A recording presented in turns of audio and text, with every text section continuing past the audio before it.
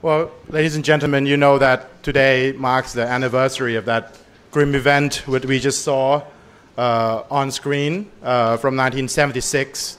And I want to, without any further ado really, to introduce our first guest, our first panelist, Ajahn Phuong Thong from Chulalongkorn University, who has been working very hard to document narratives and collecting information from that fateful day.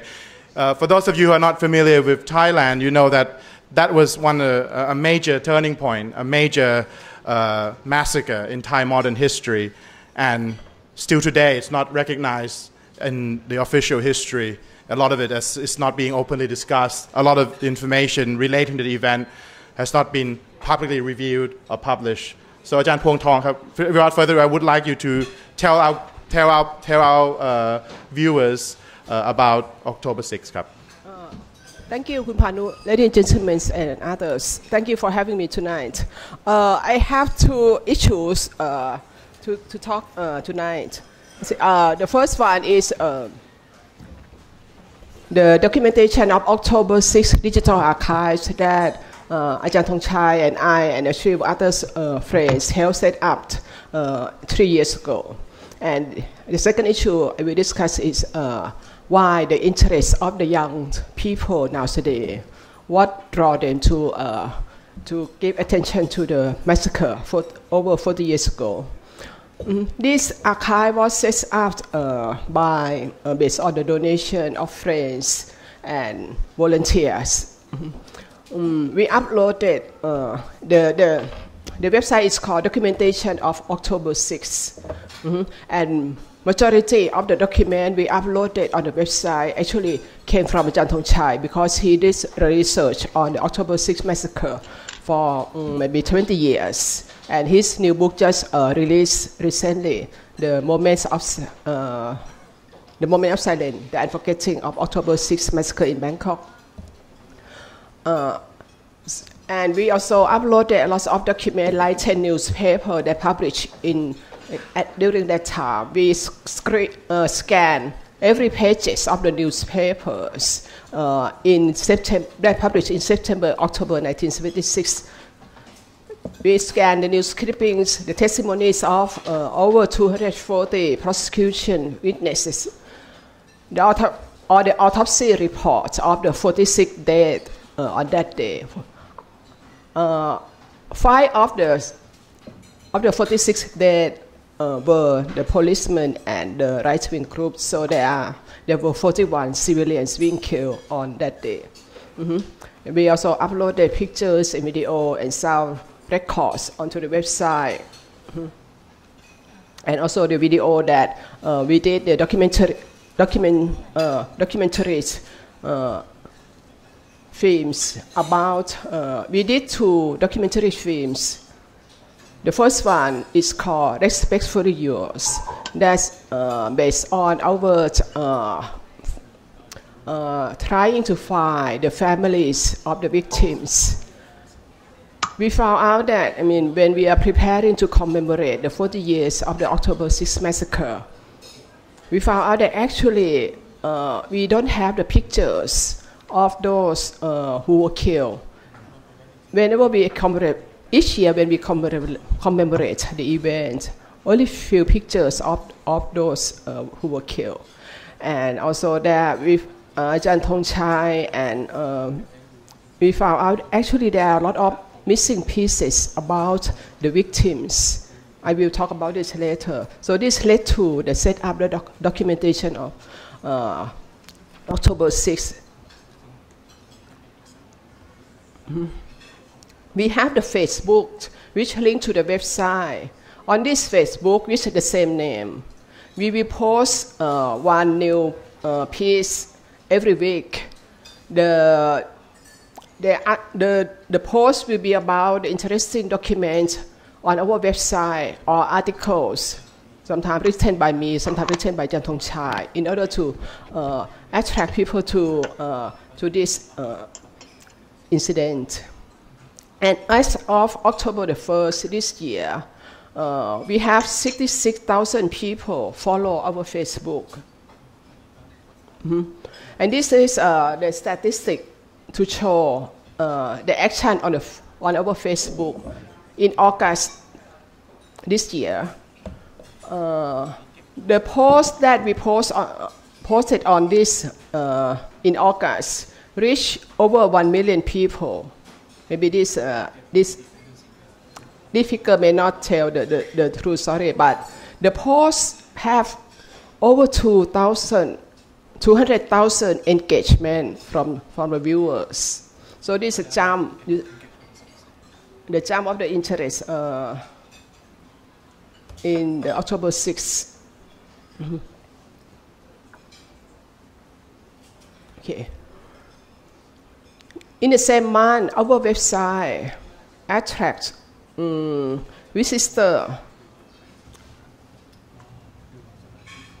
We have 133,000 viewers, and majority of them, over 80% of them, were new viewers, new visitors to the website. This is a curve to show that the number of people visit the website bounce up a lot. Why we create this website? The objective is to collect and disseminate private resources about the October massacre. We want it to be a center of the October 6 materials for future research. And we want to sustain the society interest in the marginalized history of October 6. And last but not the least, to honor and rehumanize the victims. We did this because we believe in the power of knowledge. It's part of my profession, part of Ajahn Thongchai's profession. And I myself want the October 6 to be a showcase for those who are serious about ending state violence and impunity. We want them to see that what knowledge can do to have the impact on the society. And also because the new technology nowadays, the internet, allow us to write the history. We don't have to depend on the state to include this section of history in the textbook anymore. So the internet, the cyberspace allow us to do it. I would like to emphasize on the issue, one of the adjectives that we create this website. We want to honor and rehumanize the dead victims. Why we want to do that? For almost 40 years before we set up these archives, we thought that we know enough about the massacre and the victims. But do we really know them? Ajahn Thongchai and I realized that there are a lot of missing pieces about the basic information of the victims. For almost 40 years, people believe that there are only one person being hanged at Sanam Luang. But when we commemorate, when we prepare to commemorate the 40th year of the massacre, somebody told our colleague, our friend who helped set up this archive to Kun Pataraporn that actually there were more than one. He said in about 20s, people being hanged on the tree. When I first heard this story, I think it's too exaggerated. But then we keep that information. Maybe there are more than one. Ajahn Thongchai said that he believed that there's at least two, but he's not sure how many exactly. So my friend Kun Pataraporn Putong, who also helped in this website, we started to look at the pictures which is available on the internet, on the print, and also the video clips, and prepare them. And actually we found out that at least 5 people being hanged at Sanam Luang on that day. So it means that there are lots of things that we didn't know about it. And then what else that we didn't know? We didn't know about the woman who was sexually assaulted on that day. I blur this picture on the far left, on your far left. Her picture was circulated on the internet, on the print media for a long time, but nobody asked who was she, and nobody tried to find out about her identity. So for me, this is disrespectful to to the victim. For me, when we commemorate the event, it means we want to pay respect to the victim who sacrificed their lives to protect their friends. Most of the dead were the security guards. They were students, of course, but they volunteered to be security guards. They tried to prevent the right-wing group and the police to enter the campus. So they sacrificed their lives. So this is one of the issue that they want to set up the website. We don't want the victim identity to be neglected anymore. The annual commemoration will mean to honor the memories of the victims and their sacrifices.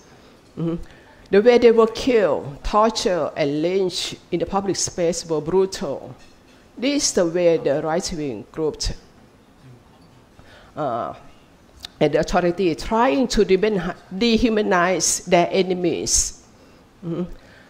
And to counter the dehumanization, the objective of the archive is to restore their humanity, treating them as human beings, searching for their identities, telling the story before their lives were cruelly suspended. The impact of their families, they want the public to know. Establishing the facts and evidence about their death. The extreme brutality would possibly make people have a better understanding of Thai society and the power that be. We want people to see that Thai society will remain harmonious only when people remain conform and submissive to the ruling elites. And the second issue, why why the youth nowadays so interested in October 6th. When we first planned to do the digital archives, we did not expect to draw a huge number of visitors, although we appear to draw good public interest and coverage by the Thai media during our first year. Ajahn Thongchai and I believe that the interest would subside very soon, partly because we believe that Thai people, especially the young, don't read much. Especially the stuff that is so heavy, so disgusting. The best we had hoped was to have a new generation of serious students take up a serious research with the material that we uploaded on the websites, so that we may have new perspective and findings about the October 6th in the near future. But now we see the rise of interest among the youth. Why? I would say that the youth nowadays related their political struggle with the October 6th and also the crackdown of the repression in 2010. They not only talk about October 6th massacre, but they also mention more and more about the crackdown of the repression in 2010 by the opposite government. Why two incidents? I think students nowadays see themselves as the victims of the authoritarian regime. Especially students in the high school, they grow up in the environment that is so authoritarian in the school. When they're trying to voice their voices, they face suppression from their teacher, from their parents, and from the state authority. Many of them were charged by the police in their provinces.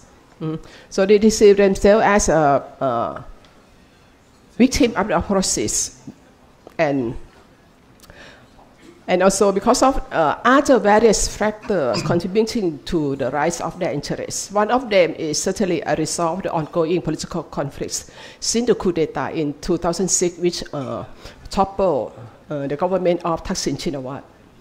The massacre has often been used in a reference to state violence against the people who have different political positions. It is a reference to the pervasive impunity the ruling elites enjoy. It is a reference to the injustice the people have to endure. For example, right after the crackdown of Red Shirt protesters in 2010, which resulted in the death of 88 civilians, but justice cannot touch those involved in the crackdown. But many Red Shirt protesters and their leaders face prosecution. Thus, the people make comparison between the racial crackdown and the October 6 massacre. They were both victims of state violence. Also, the October 6 is used in reference to the polarization of Thai society and a reference to the deep hatred among the people. It is a reference to propaganda by the state and right-wing media against the people. For example, the nation media groups nowadays is being called the Neo-Dao Siam. You know, Dao Siam is a right-wing newspaper in 1976. With such circumstances, discussion, pictures, video clips of the massacre became increasingly visible and viral on the social media.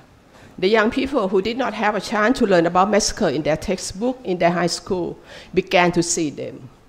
One of the good examples, which I may claim credits for our archival works, is a music video of the song Pratet Gumi. Pratet Gumi, which is my country, by the band Rap Against Dictatorship. As of today, I just checked it today, its music video gained over 9 million viewers. And you know that the background of this music video was the famous scene of the hangman in the October 6th. It was beaten and cheered by a crowd. In fact, the director of the music video, Mr. Thirawat Rujinatham, told the press why he chose the hanging scene for his music video. He said he was inspired by the project he did with us. He helped us to shoot the film Two Brothers about the two workers who were hanged in Nakhon Pathom in 1976, and these crimes had been used by students to do the skits, to perform a skit at Thammasat University. And this performance then had been exploited by the right-wing media, Dao Siam, that students are trying to insult the crown prince, and that led to the massacre. During this course of shooting the two brothers, it is our duty to explain things thoroughly to the people we work with, such as what is the project objective, what are we finding, what are the missing pieces. And this stuff somehow it inspired the writer of the music video. So millions of people in Thailand, especially the young, see this video clip and hear about the massacre. Since then, I would say that it's the beginning that the young people pay a lot of attention and learn about the massacre. And I would say that most of them, once see the scene of the massacre, were shocked. When they first saw the picture, they were shocked and cannot believe that such heinous crimes happen in this society. The society, they were made to believe that it was nice, gentle, and harmonious. This shocking feeling happened to a lot of my students. This discovery led them to ask many questions. How did this happen? Why did such important incident not included in the textbook? Why it was hidden? Who or which institution were behind the crimes? Why no one was accountable for it? And you know that these sort of questions are very sensitive. Once such curiosity happens, it is impossible to suppress them. So the questions are sensitive, but the answers are even more sensitive. They inevitably lead to more questions and doubts about the power that be. The question about their legitimacy, the question about the dominant values they used to believe in. And the important question the young people are asking now is, would there be another October 6th? Would the people face such oppression again? Would there be state impunity again? That's the end of my presentation. Thank you. Thank you, Dr. Awesome. Ajahn Puan Thong referred to our other guest, Ajahn Thong Chai, who's waiting on Skype. But before we throw to Ajahn Thong Chai, I want to go to Ajahn Chan Wit first. Ajahn Chan, you want Ajahn Thong Chai first? Okay. Ajahn Thong Chai, thank you again for joining us in such an early morning in Wisconsin. Ajahn Krab, Sawadee Krab. Thank you so much again for agreeing to join us on Skype. I'm sorry that COVID-19 has prevented you from being here physically and other things. But of course, Ajahn Puan Thong has just given a very sort of comprehensive introduction to this whole documentation of October 6th. And you yourself have now launched a new book, Moments of Silence. And by the way, for all people who are attending the panel today, you can actually buy this at the front of the club. It's very good. We have many copies, so please pick up after the event. So Ajahn Krab, maybe you can talk to us a little bit about sort of this project, and also to briefly mention, for those of you who don't know, Ajahn Thong Chai was one of the student activists back in 1976. He was at Thammasat campus on that fateful day. Ajahn Krab. Thank you very much, Kun Panu, and good evening, everybody in the room. At first, Kun Panu asked me to talk about experience I have gone through and witnessed that morning. But I think right now video clips are available. Right now, a lot of people have talked about it enough for you to find it out. So I suggest that I would like to talk more directly about the substance of my book. Forgive me if this is a kind of a prop to sell my book. But anyway, the book Moment of Silence is about, I call the unforgetting of the October 6th massacre in Bangkok. Unforgetting, I use in this book interchangeably with the word silence. I don't mean that it can be, it has exactly the same meaning as silence in every occasion, in every context. But I think in the context of the memories of the October 6th massacre, I believe that we can use it interchangeably. Because I argue that silence in the Thai case, in this particular case, is not forgetting, it's not complete silence, it's relatively more or less silence. It is the inability to articulate what happened, but at the same time, the memory of the event still persisted and not even faded. So the main argument or the main issue of the book, which I have spent about 20 years slowly researching, collecting documents, and keep thinking about it until finish a few years ago and start writing, and just out earlier this year. It's about the changing memory and changing silence, I mean different kinds of silence. Until the interest in the memories and the changing memories and silence convince me that no, for Thai society, for a lot of people, of course, it means that for people who know it, who experience it, who have heard about it, they did not forget, but it's so hard for them to remember. What is the most difficult is to articulate in certain way, in meaningful ways.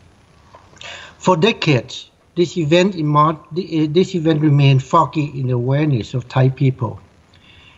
Even decades later, despite a more open political atmosphere, I mean decades after 1976, even in the 1980s to 1990s, despite the more open political atmosphere, the subject remained too sensitive to discuss in public.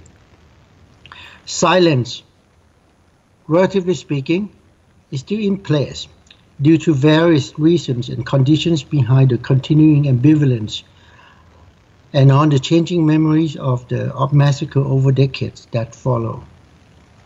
The most obvious and straightforward reason for silence is political. In the book, I raised 13 major questions that need answers, from the roles of the monarchy and the roles of Buddhist Sangha involving in the massacre, in the pretext that led to the massacre, the role of the US, United States, Communist Party of Thailand. I raised questions about identities of the perpetrators, who were there, and other crucial mysteries.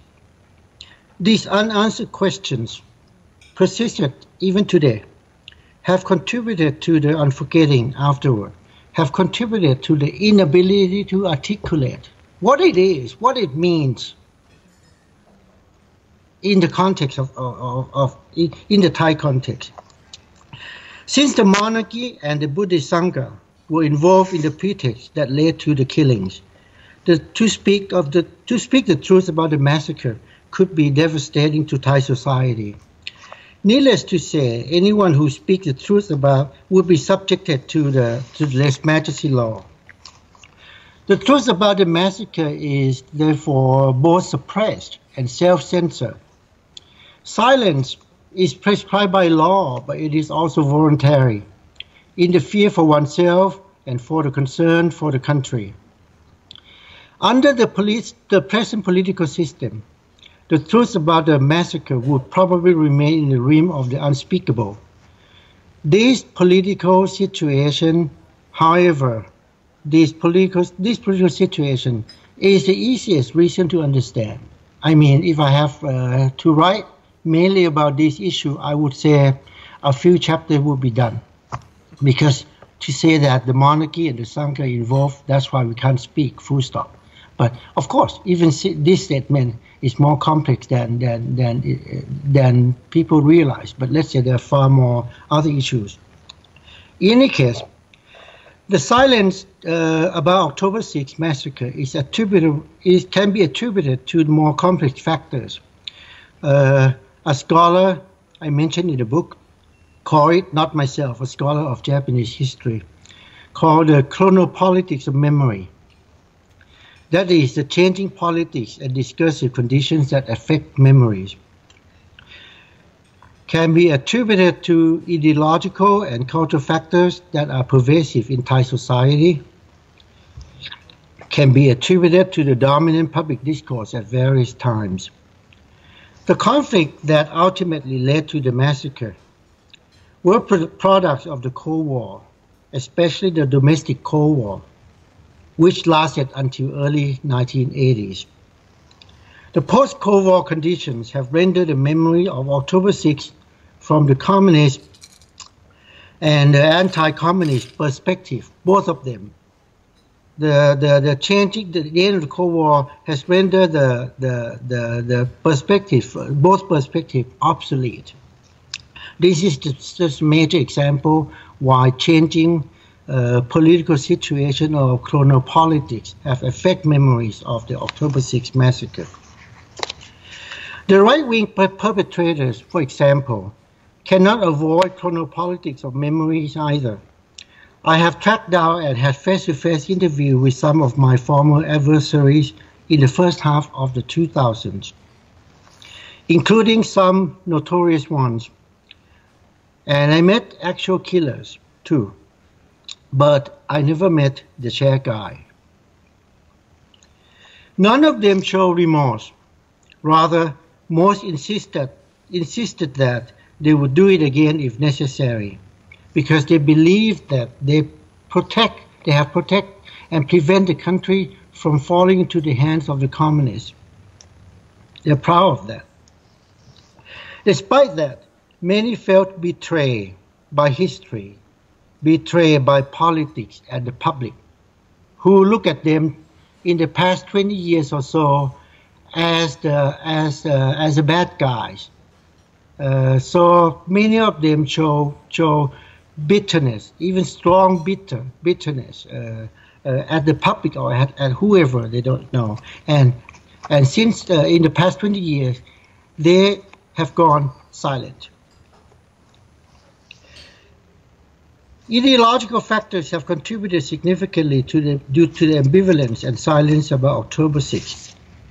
If I name a few of them without elaboration further, ideological factors such as Thai historical ideology, nationalism, the peculiar notion of individual right and rule of law, and so on. In chapter 7, I have traced and talked to a Buddhist scholar. I mean, Buddhism contributed to silence too, but not just Buddhism not just Buddhist monks and Buddhist institutions that have collaborated to some extent in the pretext that led to the massacre, but even Buddhist scholars. A friend of mine who was a victim of the incident as well. We have a long discussion, almost a day. His view on memory, truth, history, forgiveness, and many other issues, different from in my opinion, different from me, and also would hinder criminal justice to some extent, even though he disagreed with me on this. So Buddhism, in many ways, have contributed to it's a source of concept that facilitate, shape, and limit the comprehensibility and meaning of the atrocity as well. It also provide certain way of coping or come to terms with the massacre without criminal justice, without justice. I argue that silence is not forgetting. It is a symptom of the inability to remember or to forget. The word in Thai I have said for maybe a decade already. I call it unforgetting. I call it ลืมไม่ได้จำไม่ลง. The usual term for in Thai for ลืม and จำ, for forgetting and remember is จำไม่ได้ลืมไม่ลง. I twist it a bit in order to create a sense or the feeling of disruptive feeling ลืมไม่ได้จำไม่ลง, to create a similar sense of the word unforgetting, to make it people stop a bit. It's not unusual, it's not too hard to understand, but it's a bit kind of un-Thai and un-English to make people just stop and think about the word a bit. Because again, silence and unforgetting in this case, it doesn't mean, it's halfway between to remember and to forget. The inability to articulate memories in a comprehensible and meaningful fashion, or to depart from the past completely. Silence in some cases can be a good one too. In chapter 7, I told a story of a father who chose not to end his memoir of his search for his son in order to keep his son alive in his memory. His son died, but somehow for complex reasons, for many reasons, it cannot be confirmed, and his body have not been found even today. So his hope was alive, as long as his son's body was not found. Sadly, the good silence is fragile. The truth about his son broke down his hope. To this day, more than 4 decades after the tragedy, the victims in New Ulrich Pulitzer Prize-winning photo remains unknown. Among the 5 hanging victims, 2 of them were unknown. One of the unknown, we know 3 people, 3 victims of hanging. We don't know 2 of them. One of them is the victim in Ulrich photo. We don't know the identity of the chair guy, the person who held the photo chair beating the hanging body, the hung body on the tree.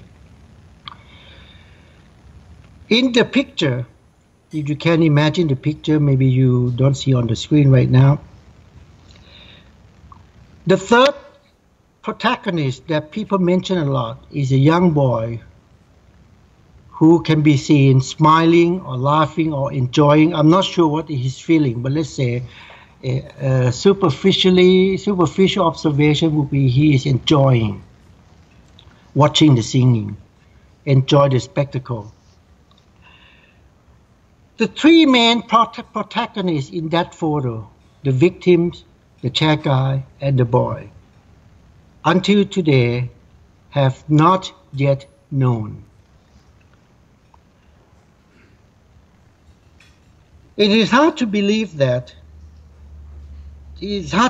given the notoriety of the photo, which has been in Thai public sphere for more than 20 years, I think 30 years.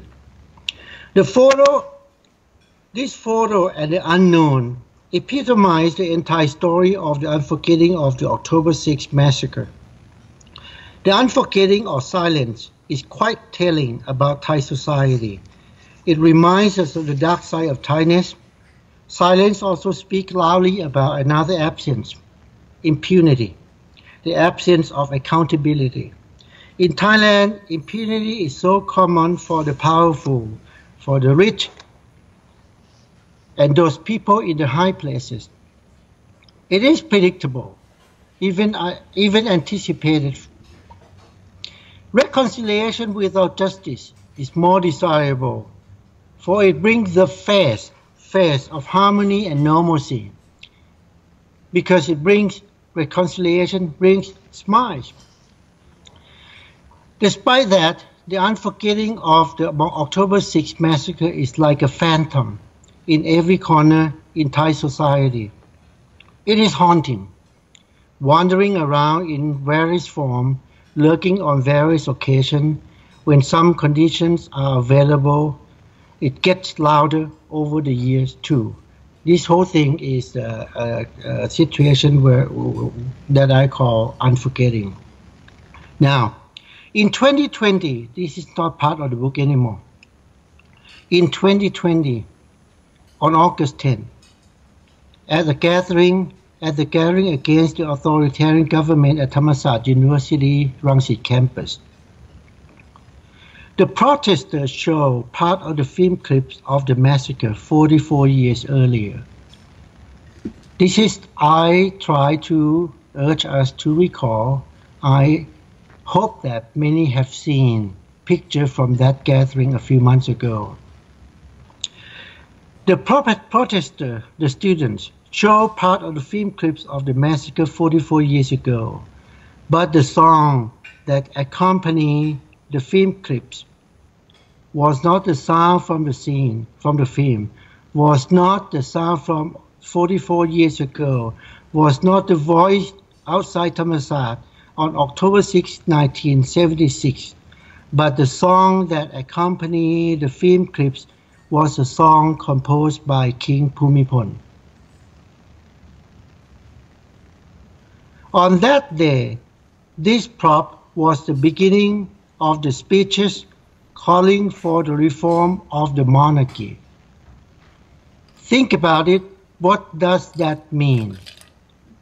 October 6 clips of killing outside Thammasat 44 years ago, and the song composed by the monarchy. If I were asked to interpret, my answer would be its meaning is the same as the cover of my book. Many old friends told me that at that moment, their eyes were full of tears. By 2020, for the youth movement today, the October 6th massacre has become the emblem that epitomizes so many serious problems in Thai society that have been swept under the rug, including the ultimate one that has been a taboo. Whatever problems with the monarchy. I think Ajahn Phung Thong explained so well.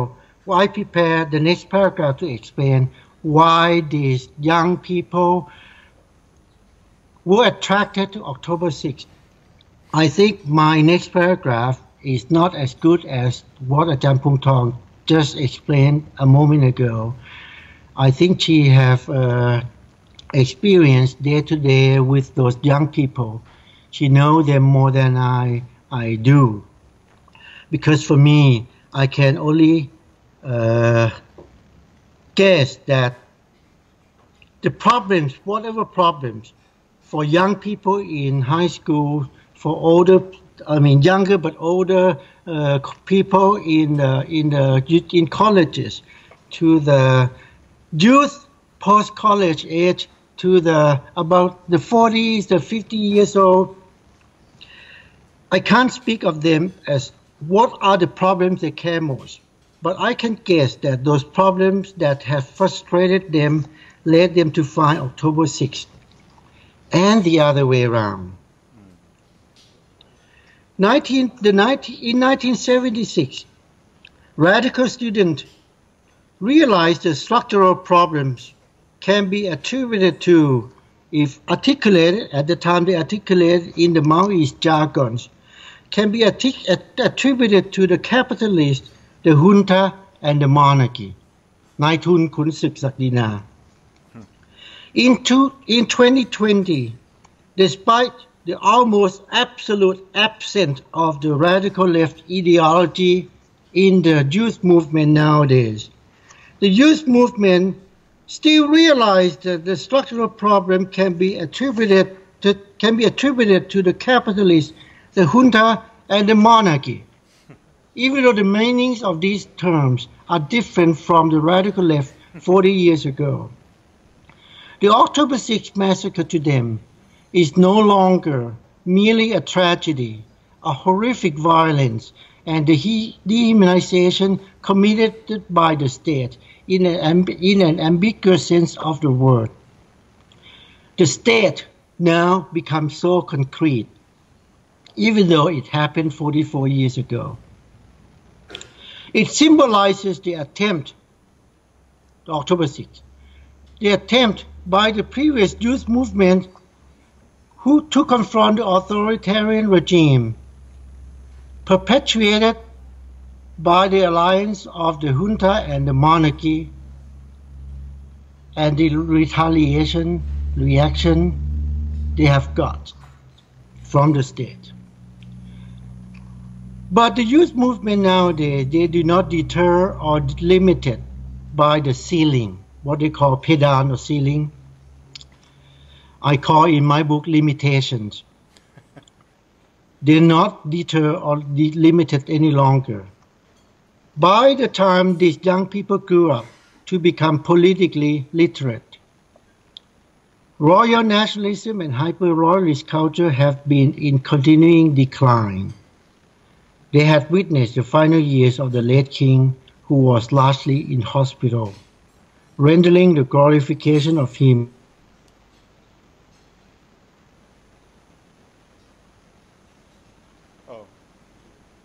something to do with our internet connection. I'm sorry about the technical difficulty, folks. I think maybe we should ใช้เวลานานไหมพี่ว่า wait okay, I mean, because there's a time factor involved here, and we have live audience as well on our Facebook. Okay, Jan's back. Sorry, Jan, we had a brief internet problem. Welcome back. Oh, sorry. So, okay, I just read that the desacralization began not at the beginning of this reign, but beginning towards the end of the previous one. Then the current reign started. Sacredness seems evaporated faster than anticipated, thanks to the king himself. This is important factor. This is the important factor is a new one is a new factor contributed to the current protest movement, why it was not available to any previous protest since the 1960s. If I had opportunity, this would be chapter 11 of Moments of Silence. Thank you very much. Thank you so much, Kabatan.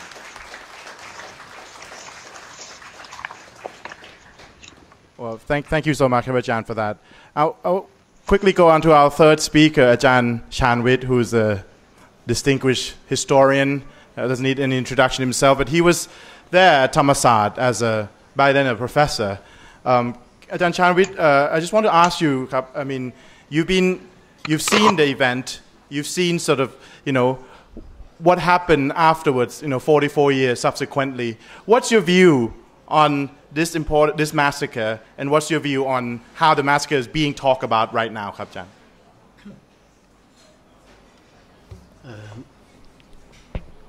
Good evening. Thank you for inviting me here. And I teach history at Thammasat University. I started teaching in 1973.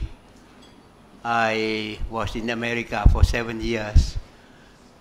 I came back on time to be involved with October 14, 1973.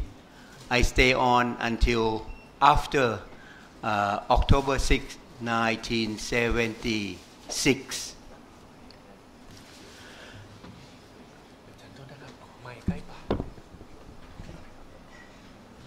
When the coup and the massacre of October 6, 1976 took place, I was a deputy rector of Thammasat University.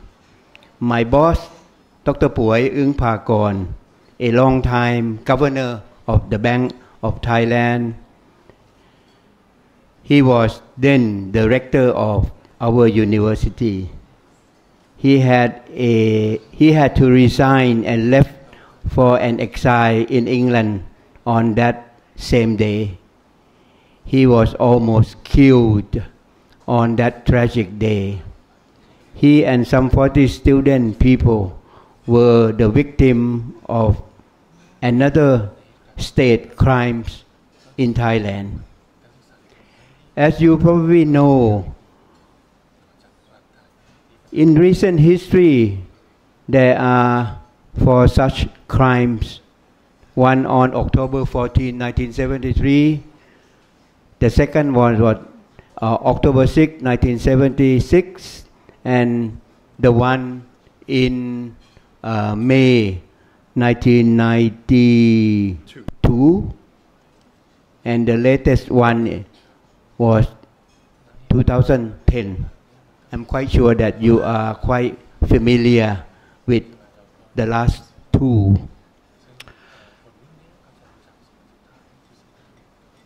When the coup came, as I mentioned, my boss had to resign and went into exile in England. He had a stroke and he couldn't speak. He was in silence for another 20 years. I myself went into hiding. Actually, I went to my grandmother's house in Pak Nam, Samut Prakan, because she's an elder. She owned a school, and most of the people in that Pak Nam province were educated by her school. I think including the then new Premier of Thailand, Kun Thanin Kraivishian. His father has a pawn shop next to my grandmother's school, so it is safe to be with grandmother. I stay on for a few months and then I took a leave pretending to do a research on Ayutthaya. I was in Kyoto for a whole year. My feeling at that time is that if I could go away from Thailand, I would not come back. My feeling at that time, yeah, because of the brutality, the massacre, the clip you just saw, you know, my feeling is that I would not speak Thai language anymore. That's the kind of feeling, you know. So that's why I think the two books by Thongchai kind of touch the feeling of people who were involved at that time, 44 years ago. I mean, his book in Thai was 6 ตุลาลืมไม่ได้จำไม่ลง It came out in 1995, and the book in English, Moment of Silence, just came out this year, you know. I did not want to think, did not want to talk about the bloody event of October 6, 1976, you know. I think it took me 20 years that I started to write and think about it, you know. So I put up a book, this one, about 20 years after the massacre. This is the one on October, on the 2 Octobers. And I continue on with another one on the 2 May events. And then a few years ago, we did a book on the Octoberist by a colleague of Ajahn Phuong Thong, Ajahn Kanok Rat, who is doing a serious research on the young people, the generation of Z, you know. She's been interviewing about 100 young people. What she found, you know, is very surprising, and to me, you know, a lot of things that the young people are talking and saying are something unthinkable for me. You know, I mean, even we think about it, we wouldn't talk about it, you know. So this morning there's an event for remembering October 6, 1976. A lot of people came. It's very crowded, you know. And I gave a talk in the auditorium of Thammasat University. We thought that because of what you call mass media, because of technology, because of live, you know, I mean, clip and show, you know, you can just stay home. But the auditorium was full, to my surprise, you know. So what I talked to them this morning is that I mentioned the 2 articles by Professor Benedict Anderson. The first one, I think you're quite familiar. The first one was the one by the name of Withdrawal Symptom, you know, his analysis of October 6, 1976, but he touched on the rise of the middle class, yeah, the middle class who were nationalists, who were anti-military regime, but by 1976 they turned around. They became enemy, and they became they took part in the killing of the young people at that time. Ajahn, I think you probably know of Dr. Kasien Techa Pira, you know, he's also part of the October event. He's now at the Faculty of Political Science, Thammasat University. Dr. Kasien and I, and another friend, Dr. Thanet Apornsuwan, we did the translation of withdrawal symptom. We call it in Thai, บ้านเมืองของเราลงแดง. That's the title in Thai, and it's been reprint many times. I mean, for those of you who want to look at the Thai version, you can see it. So, in the article withdrawal symptom, it's very interesting, that Ben Anderson started by translating เพลงยาวพยากรณ์กรุงศรีอยุธยา He called it Lament of Sri Ayutthaya, 17th century. It talks about a kind of situation that all the things were turned upside down. All the things became illogical. I think if you are Thai, you're probably familiar with กระเบื้องจะเฟื่องฟูลอยน้ำเต้าอันลอยจะถอยจม all the things that turn upside down.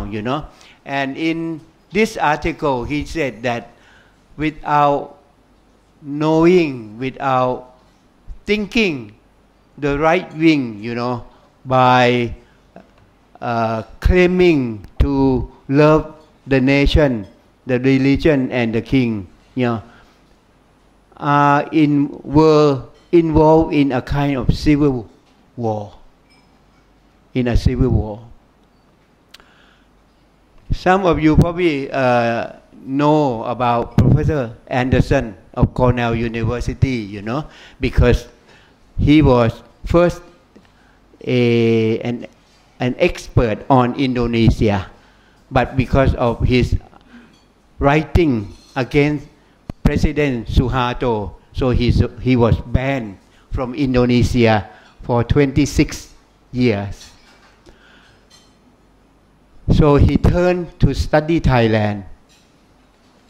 He studied Thai at AUA, AUA where they teach Thai.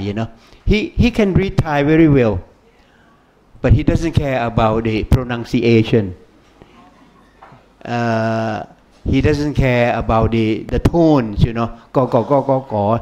He doesn't care at all, and he make it wrong, probably intentionally, because people would love it, and would want to talk to him, and if he has to go to the airport, Suvarnabhumi or something like that, he would say ไปหนองงูเห่า cobra swamp หนองงูเห่า that's the word he always used.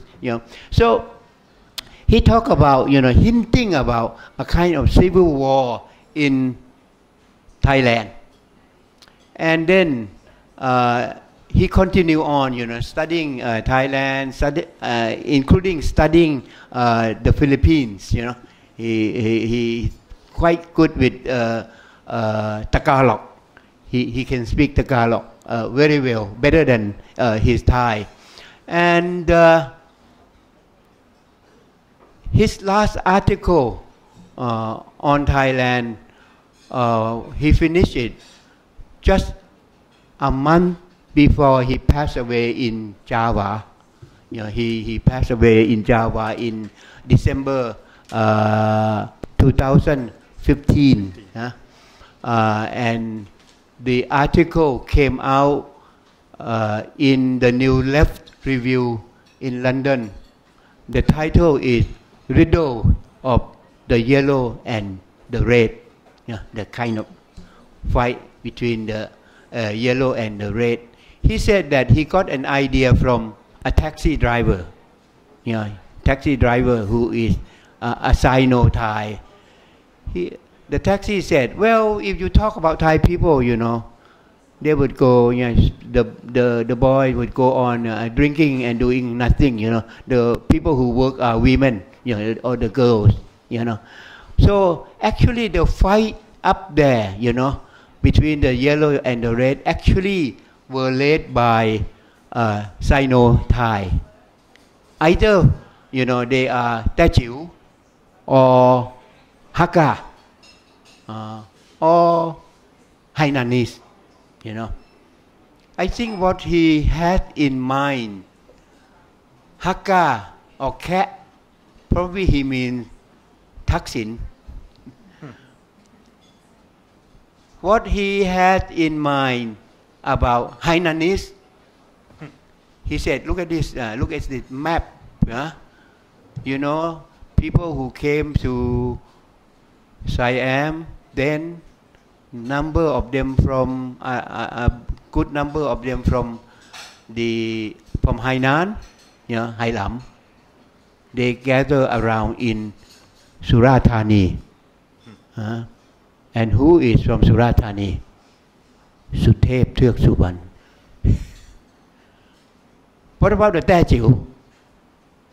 I'm not sure what he think the Tajiu. But he said that this kind of fight, you know, been over for 20 years, yeah, is Sam Kok, Romance of the Three Kingdoms, Civil War in China, transported into Thailand. So this is the two articles by Benedict Anderson. I keep thinking about it, you know. I mentioned this article to many of my friends, you know, in Juฬาand Thammasat. A lot of them disagree, yeah. But I keep thinking about it, you know. When I look at what's happening now, the young people, yeah, the young people, the generation Z, yeah, the people who running Hamtaro, you know, I didn't know what it was Hamtaro. I have to ask them, you know. I don't know, you know. Even I still teach, you know. I still teach at Thammasat University. I have 100 first-year students every year, yeah, for the last 20 years. I am officially retired, but I go on teaching. I think I know the young people very well. But what been happening since the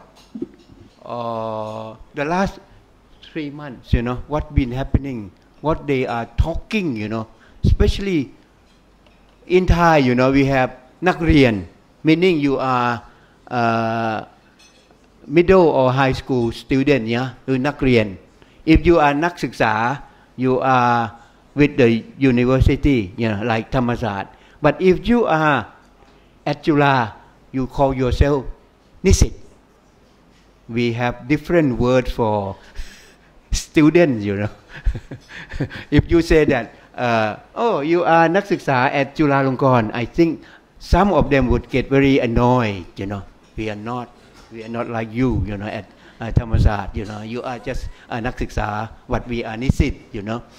So when I think about this, you know, why the young people are interested and why the people are actually interested in the so-called revolution of 1932, meaning the coup of 1932, which ended absolute monarchy in Siam. Why the young people suddenly are interested, are curious about Field Marshal พิบูลสงคราม Okay, Field Marshal พิบูลสงคราม used to be painted as black.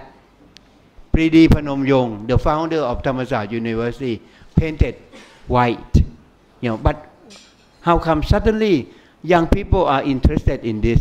How come suddenly the young people are interested in the plague of the revolution of 1932, the one which got stolen and disappeared?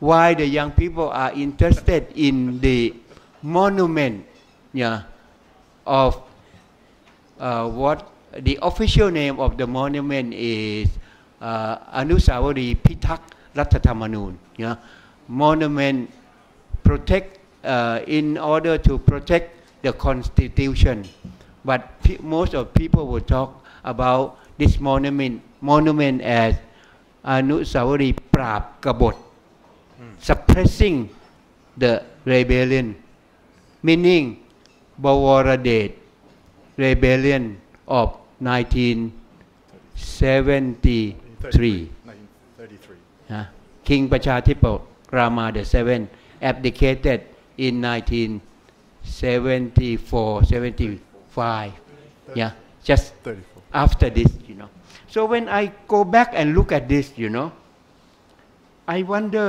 whether from the rebellion of Prince Bawaradet a footnote on this this is very interesting Prince Bawaradet is a son of Prince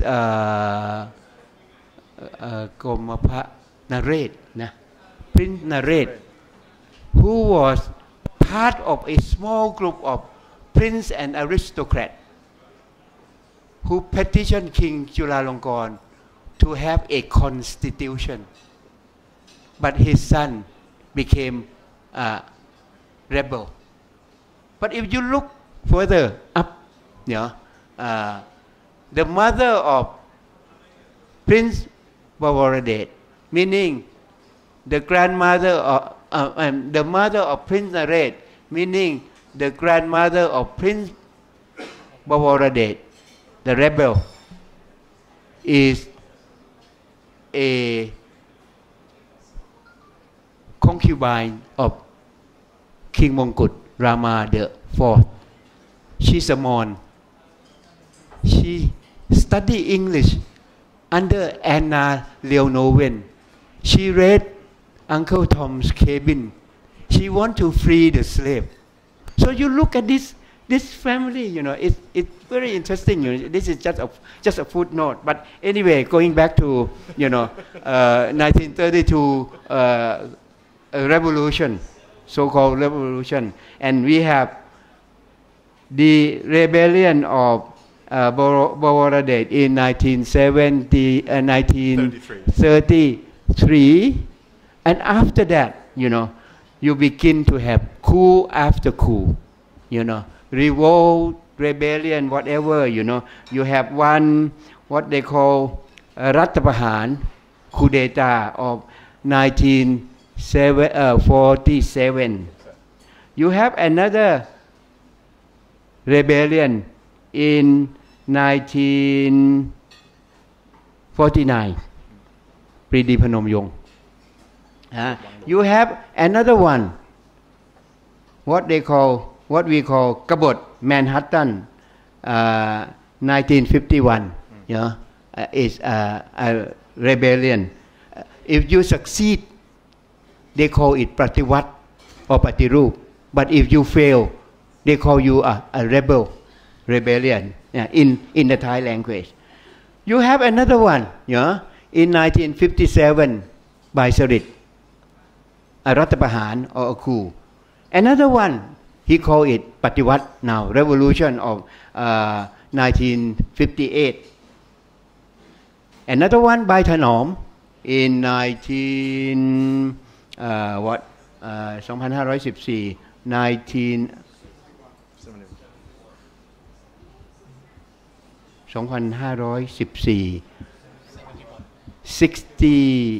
1971 that's right there was a constitution after that but he had a coup against himself okay and then you have what we call the revolution of October 14 1973 and then the ปฏิรูป this time they call it ปฏิรูป October 6 76 they call it reform of October 6 1976 and the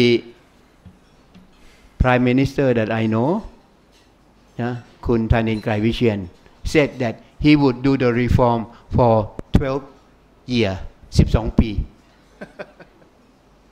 less than what Prayut was is planning to stay on 20 years. So you have we have the bloody May of 1992, and then another black May of 2010. So if you look at this, this is a kind of long crisis, with killing on and off, in Bangkok, Thailand. And if you look back from the Bangladesh rebellion, it's already 77 years. Up to this time, 2020, it's 87 years. So it's only 12 years from now, it will be 100-year civil war in Thailand. So this is a kind of thing that I would say, just to follow up Ajahn Chris Baker, his Histoire longue durée. If we look back almost 100 years, this is something that we've been fighting, killing one another, and I wonder whether this is a civil war. This is something that I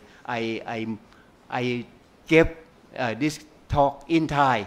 It's more detail this morning, but this in English, I think I can just say just this some word. Thank you. Thank you so much, Ajahn.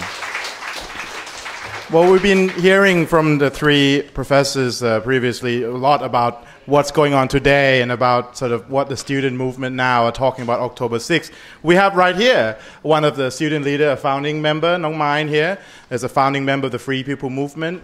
Little known fact that she's actually one of the main organizer of the Harry Potter protest that actually first touched upon the monarchy reform. So without further ado, Nong Main will be speaking. I want to ask you, Nong Main, what is the meaning of October 6th for the kids of today, the student movement of today? ความหมายของ6ตุลาสำหรับการเคลื่อนไหวกระบวนการเคลื่อนไหวของนักศึกษาในปัจจุบันเนี่ยครับมันมีความหมายยังไงบ้าง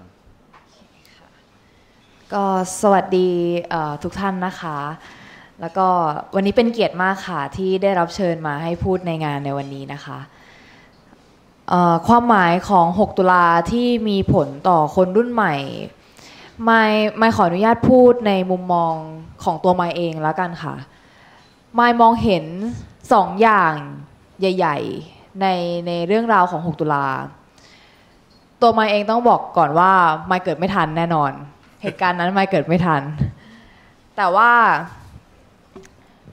ต้องเรียนอย่างนี้ค่ะว่าเหตุการณ์6ตุลาค่ะเป็นประวัติศาสตร์ที่คนในประเทศไทยแทบไม่มีใครจะเข้าใจเลยว่ามันเกิดอะไรขึ้นบ้างในวันนั้นตัวไมค์เองเป็นเด็กรุ่นใหม่ที่ไมค์ไม่เคยได้รับรู้ว่าในหนังสือเรียนคือจะพูดตรงๆก็คือในหนังสือเรียนเนี่ยไม่ได้อธิบายอะไรเกี่ยวกับเหตุการณ์ในวัน6ตุลาไว้เลย So first of all, good evening, and I feel very honored to be here at FCCT today. And October 6th, the meaning of October 6th for new generation, I will speak from my personal perspective. First of all, I have to say that I think October 6th is a page in Thai history that nobody really understands what happened on that day. I myself never learned about this event from the textbook in school.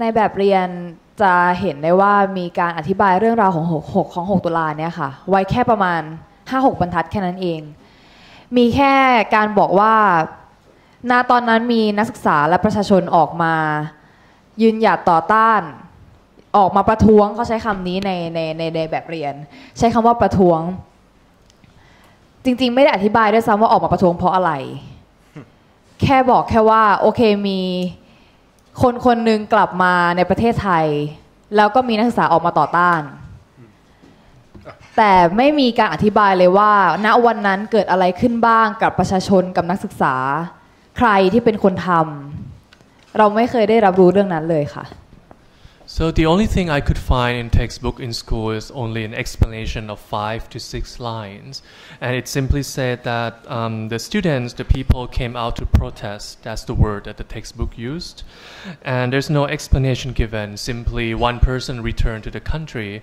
and students and people came out to protest against that one person, but no detailed explanation about what happened, what was done to the people who came out, and who was the perpetrator of the event. เมื่อตัวหนูเองนะคะได้เริ่มศึกษาว่าเหตุการณ์6ตุลาเนี่ยมันเกิดอะไรขึ้นจริงๆกันแน่ต้องบอกก่อนเลยว่าอย่างแรกที่ทำให้หนูสนใจที่จะอยากเข้าใจว่าวันนั้นเกิดอะไรขึ้นเนี่ยก็คือเกิดจากภาพที่ได้มีนักข่าวได้ถ่ายในวันนั้นเกิดจากคลิปวิดีโอที่เพิ่งมาทำให้พวกเราได้เห็นว่าวันนั้นเกิดอะไรขึ้นบ้างภาพขาวดำในวันนั้นได้ถูกทำให้เป็นภาพสีทำให้เราได้เข้าใจชัดเจนมากยิ่งขึ้นว่าวันนั้นมีประชาชนคนตัวเป็นๆถูกทำร้ายอย่างโหดร้ายทารุณมากมายขนาดไหนมันเป็นภาพที่หนูเห็นแล้วหนูไม่สามารถที่จะลืมลงได้และหนูยิ่งอยากเข้าใจว่าทำไมครั้งหนึ่งเคยมีคนถูกฆ่าอย่างโหดร้ายด้วยคนเหมือนกัน So when I began to study about October 6, my interest was started from the pictures, from the video clips that I saw, and I started to ask myself, so what happened on that day? When I saw the pictures and the video clips that now been improved, I saw such brutality and violence, and I couldn't forget what I learned through these historical materials.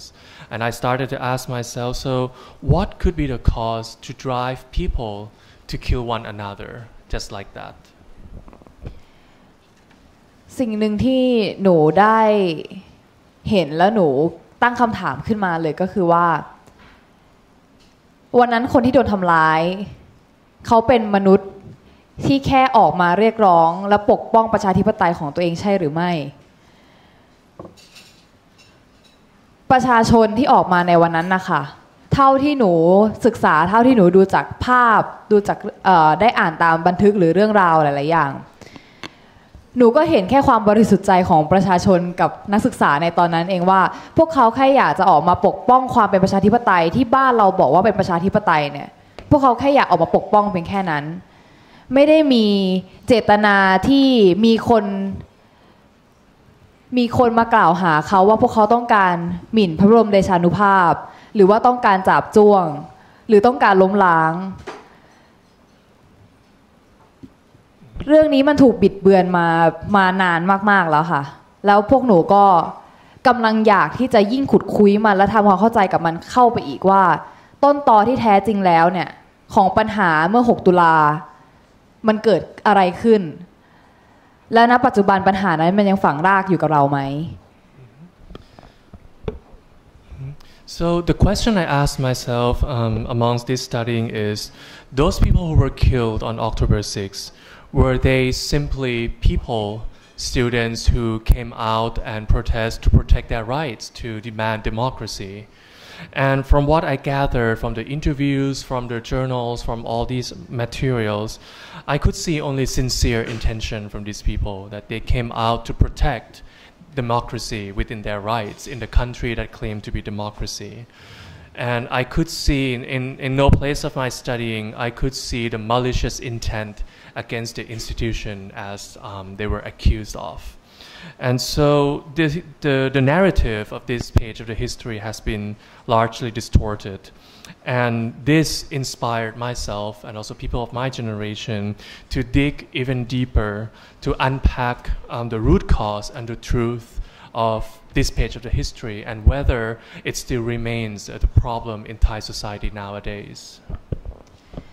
พอได้ศึกษาเรื่องราวของ6ตุลาแล้วค่ะหนูเองได้รู้ความจริงหลายๆอย่างที่เกิดขึ้นในวันนั้นว่าคนที่ สั่งให้มีการอนุญาตยิงเสรีในการที่ยิงนักศึกษาและประชาชนเนี่ยเขาก็คือคนเหมือนกันกับเราเขาคือรองอธิบดีกรมตำรวจที่ดำรงตำแหน่งในตอนนั้นเขาชื่อว่าชุมพลโลหะชาละเขาเป็นคนที่อนุญาตให้ผู้ใต้บังคับบัญชาของเขาเนี่ยอนุญาตให้ยิงประชาชนและนักศึกษาอย่างเสรีซึ่งพอหนูได้อ่านบันทึกและเห็นคำว่าอนุญาตให้ยิงเสรีหนูรู้สึกสะเทือนใจมากและหนูไม่คาดคิดเลยว่ามันจะเคยเกิดเหตุการณ์แบบนี้ขึ้นจริงๆการอนุญาตให้ยิงเสรีโดยที่เราไม่ต้องสนใจหรอว่าคนคนนั้นคือใครทั้งที่จริงๆแล้วคนคนนั้นเขาก็เป็นเพียงแค่นักศึกษาเป็นเพียงแค่ประชาชนที่ออกมาปกป้องประชาธิปไตยที่มันควรจะต้องเป็นSo one truth that I learned from my studying is that the people who gave the order of free shooting to the students were also people from the other side, and the person who gave that order was the Deputy Police Chief Chumpon Loha Chara. And so from the truth that I discovered was that there are two sides of the people, and it doesn't matter what the other side of people what they did. They simply came out to protect their rights, to demand the democracy as it should be. And there are other people who gave a command of free shooting to kill them. นอกจากนั้นความจริงอีกเรื่องหนึ่งที่หนูได้รับรู้มาก็คือณตอนนั้นเคยมีพระรูปหนึ่งพูดว่าฆ่าคอมมิวนิสต์ไม่บาปคำว่าฆ่าคอมมิวนิสต์ไม่บาปยิ่งเป็นการตอกย้ำเข้าไปอีกว่าคนที่พูดและคนที่ใช้กำลังในการกระทำความรุนแรงกับประชาชนในตอนนั้นเนี่ยเขาไม่ได้มองว่าคนเท่ากับคนเลยหลักพื้นฐานง่ายๆคือการที่คนเท่ากับคนพวกเขายังไม่มีให้เพื่อนมนุษย์ด้วยกันเองเลย So another truth that I found in this studying was that there was a monk who said in that time that it is not a sin to kill a communist. And this is a saying from a monk, and so it reaffirms this perspective of this group of people that even the basic human rights to perceive other people as equal, as people, they didn't have this. อีกเรื่องหนึ่งที่หนูให้ความสนใจก็คือตอนนั้นมีประชาชนอีกกลุ่มหนึ่งที่เข้ามาทำร้ายประชาชนด้วยกันเองอย่างเช่นกลุ่มลูกเสือชาวบ้านกลุ่มกระทิงแดงที่เข้ามาทำร้ายประชาชนเรื่องนี้หนูมองว่าถ้าเป็นปัจจุบันเรื่องแบบนั้นจะไม่เกิดขึ้นได้เลยเพราะว่าประชาชนได้รับรู้ว่าข้อเท็จจริงเป็นอย่างไรอย่างทั่วถึงกันและประชาชนก็สามารถที่จะมีสิทธิ์คิดเองได้เลือกที่จะวิเคราะห์ข้อมูลเองได้ว่าควรจะต้องเลือกฟังอะไรหรือไม่เลือกฟังอะไร And another incident that I learned was that there was another group of civilians who came to attack the students, be it the Boy Scouts, the Red Guard, Village Scout and Red Guards. And the incident like this, I think, would not happen today because the circumstance has changed where people have more channels to receive the information. ณตอนนั้นสิ่งที่สำคัญมากๆเลยคือหนูมองว่าสื่อเนี่ยเป็นตัวแปรสำคัญที่ทำให้ประชาชนด้วยกันเองเกิดความเข้าใจผิดจากการถูกบิดเบือนข้อเท็จจริงด้วยภาพจากหนังสือพิมพ์เมื่อก่อนรัฐบาลอาจจะเป็นคนผูกขาดสื่อได้เลยสามารถที่จะกำหนดได้ว่าเขาจะให้ประชาชนนะตรงนั้นรับรู้อะไรได้บ้างเขาสามารถกำหนดได้ว่าความเข้าใจของประชาชนจะเป็นในรูปแบบไหนAnd one vital factor I think that play a big role in this incident is the press. And the press who published the photos and retold the stories to the public. And back in those days, the monopoly of press belonged to the government, so they could dictate the narrative that the civilians will receive. ณตอนนั้นสื่อที่มีการบิดเบือนข้อมูลข้อเท็จจริงเนี่ยมันทำให้ประชาชนที่ อาจจะไม่ได้มีความโกรธแค้นอะไรหรือว่าอาจจะไม่ได้มีความเกลียดชังนักศึกษาหรือว่าประชาชนที่ออกมาประท้วงอะไรมากมายเนี่ยได้เกิดอารมณ์ร่วมได้เกิดความเข้าใจผิดที่ยิ่งทำให้มองว่าคนที่ออกมาประท้วงนั้นเป็นคนที่ผิดทั้งที่จริงๆแล้วมันไม่ใช่ And this distorted narrative from the press create this misunderstanding, an emotional one, an emotional misunderstanding from these people who originally may not have held grudges against the students, but they received a narrative that painted the stories as an evil group. ตอนนั้นสื่อมีผลมากๆค่ะตรงที่ว่าประชาชนเนี่ยนอกจากที่จะได้รับข้อมูลที่บิดเบือนแล้วยังไม่สามารถที่จะขยายข้อเท็จจริงของตัวเองหรือว่าพูดในมุมมองของตัวเองได้อีกเพราะว่าตอนนั้นรัฐบาลควบคุมสื่อหมดเลยแล้วแม้กระทั่งการที่ประชาชนจะออกมาปกป้องว่าตัวเองออกมาทำอะไรแล้วออกมาพูดเพื่ออะไรเนี่ยเพื่อต้องการสื่อจุดประสงค์ให้มันถูกต้องเนี่ยเขายังทำกันไม่ได้เลย And the press, as I said, played a vital role. So not only the government has full monopoly of the press and they distorted narrative to the public, but then the students themselves had no channel to communicate. They couldn't even speak for themselves why they were there, why they came out, for what purpose. แล้วในจุดนี้ล่ะค่ะเลยทำให้หนูเห็นอีกทางหนึ่งของเรื่องราวของ6ตุลาที่ส่งต่อมายังคนรุ่นหลังก็คือว่าตอนนั้นถึงแม้ว่าประชาชนกับนักศึกษาเนี่ยจะถูกปิดกั้นด้วยสื่อถูกบิดเบือนจากสื่อทำให้เกิดความเข้าใจผิดในสังคมมากขนาดไหนแต่พวกเขาก็ไม่หยุดที่จะออกมาทวงความเป็นธรรมยังคงออกมากันอย่างต่อเนื่องที่จะเอาคนที่มันเป็นคนที่เรียกได้ว่าเป็นเผด็จการที่มันเป็นปฏิปักษ์กับประชาธิปไตยเนี่ยพยายามเอาออกนอกประเทศไปนั่นคือแรงพลังที่เห็นได้ชัดมากแล้วหนูต้องรู้สึกว่าไม่ใช่หนูต้องรู้สึกสิหนูรู้สึกเลยว่าเราควรยกย่องเชิดชูคนเดือน6ตุลาเราควรให้ความสำคัญกับการเสียสละของเขาเราควรมองเขาเป็นบทเรียนและเป็นแรงผลักดันให้เราในอนาคตAnd so I gained this new perspective from October 6. I felt that there's something that passed on from those people from October 6 to my generation. I saw this energy, I saw this drive and intention from people who try to drive away the dictator, someone who is against the democratic values. And when I learned about this story, when I gained this perspective, I strongly felt that we should celebrate these heroes of October 6. We should honor their sacrifice and we should learn from them to move forward. สิ่งที่หนูได้รับจากเรื่องราวของ6ตุลาหลังจากที่เราได้ทำความเข้าใจแล้วก็ได้ค้นคว้าศึกษาหนูไม่ได้แค่บทเรียนอย่างเดียวแต่สิ่งที่หนูได้รับหลังจากนั้นคือพลังแห่งความหวังอะค่ะหนูขอเรียกมันว่าพลังแห่งความหวังมันคือพลังแห่งความหวังที่ว่าไม่ว่าเราจะเจอกับอุปสรรคที่ยากลำบากขนาดไหนไม่ว่าเราจะเจอการขัดขวางจากรัฐมากขนาดไหนแต่พลังแห่งความหวังที่เรายังมีความหวังว่าวันหนึ่งประเทศจะดีขึ้นวันหนึ่งเราจะไม่ได้เป็นคนที่ส่งต่อสังคมที่มันแย่ๆแบบนี้ให้กับลูกหลานเราหนูเชื่อว่าความหวังตรงนั้นเนี่ยมันเป็นพลังที่ยิ่งใหญ่มากแล้วมันก็ไม่เคยถูกทำลายหายไป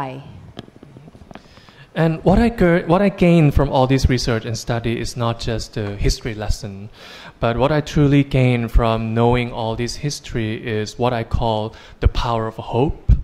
So it's a hope that no matter the obstacles and no matter the oppression from the state, the hope remains to hope for a better country, that my country, Thailand, will get better and that someday we'll be able to pass on a country, a better one, to the next generations.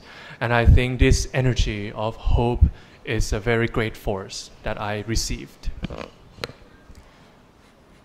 สำหรับหนูแล้ว6ตุลาเป็นเหตุการณ์ที่รัฐบาลพยายามอยากจะให้เราลืมแต่ก็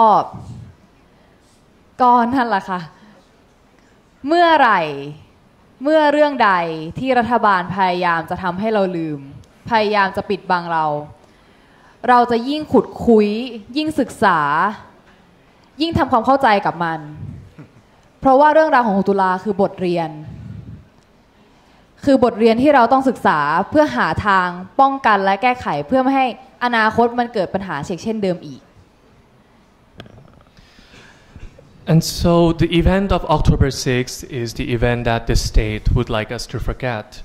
So, and they try to hide it as a secret from us.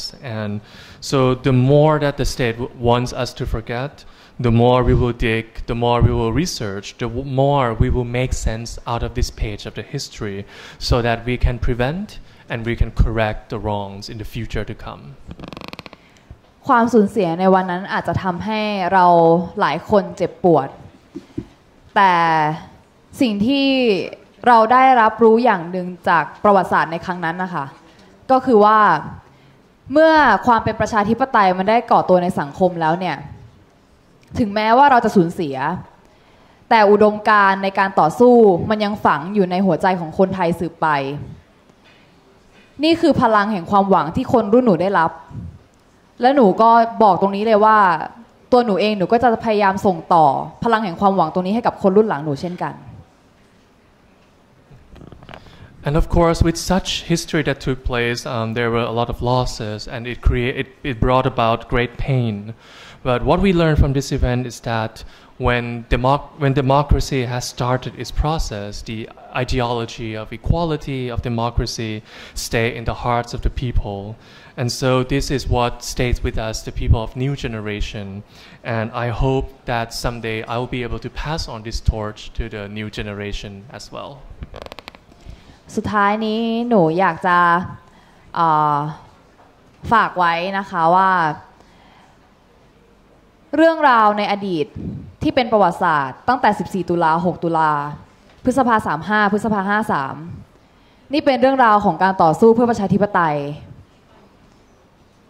แล้วหนูเองก็เป็นหนึ่งในคนที่ได้รับความรู้สึกความหวังพลังเหล่านั้นส่งทอดมา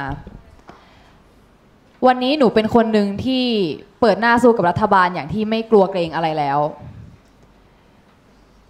หนูเชื่อว่าหลังจากนี้ไปมันจะไม่ได้มีแค่คนกลุ่มเล็กๆที่ออกมาพูดอะค่ะมันจะมีคนอีกหลายล้านคนที่พยายามขุดประวัติศาสตร์พยายามขุดเรื่องราวที่รัฐบาลก่อนหน้านี้เคยปิดบังเราพยายามขุดเรื่องราวที่ชนชั้นนำพยายามปิดบังเราหลังจากนี้มันจะไม่ใช่แค่พวกหนูแต่มันจะมีอีกหลายล้านคนที่ออกมาพูดถึงปัญหาของสังคมนี้มากขึ้นโดยที่รัฐบาลจะไม่สามารถจูงจมูกประชาชนและประชาชนจะกลับมายืนหยัดต่อสู้กับรัฐบาลแน่นอนค่ะขอบคุณค่ะ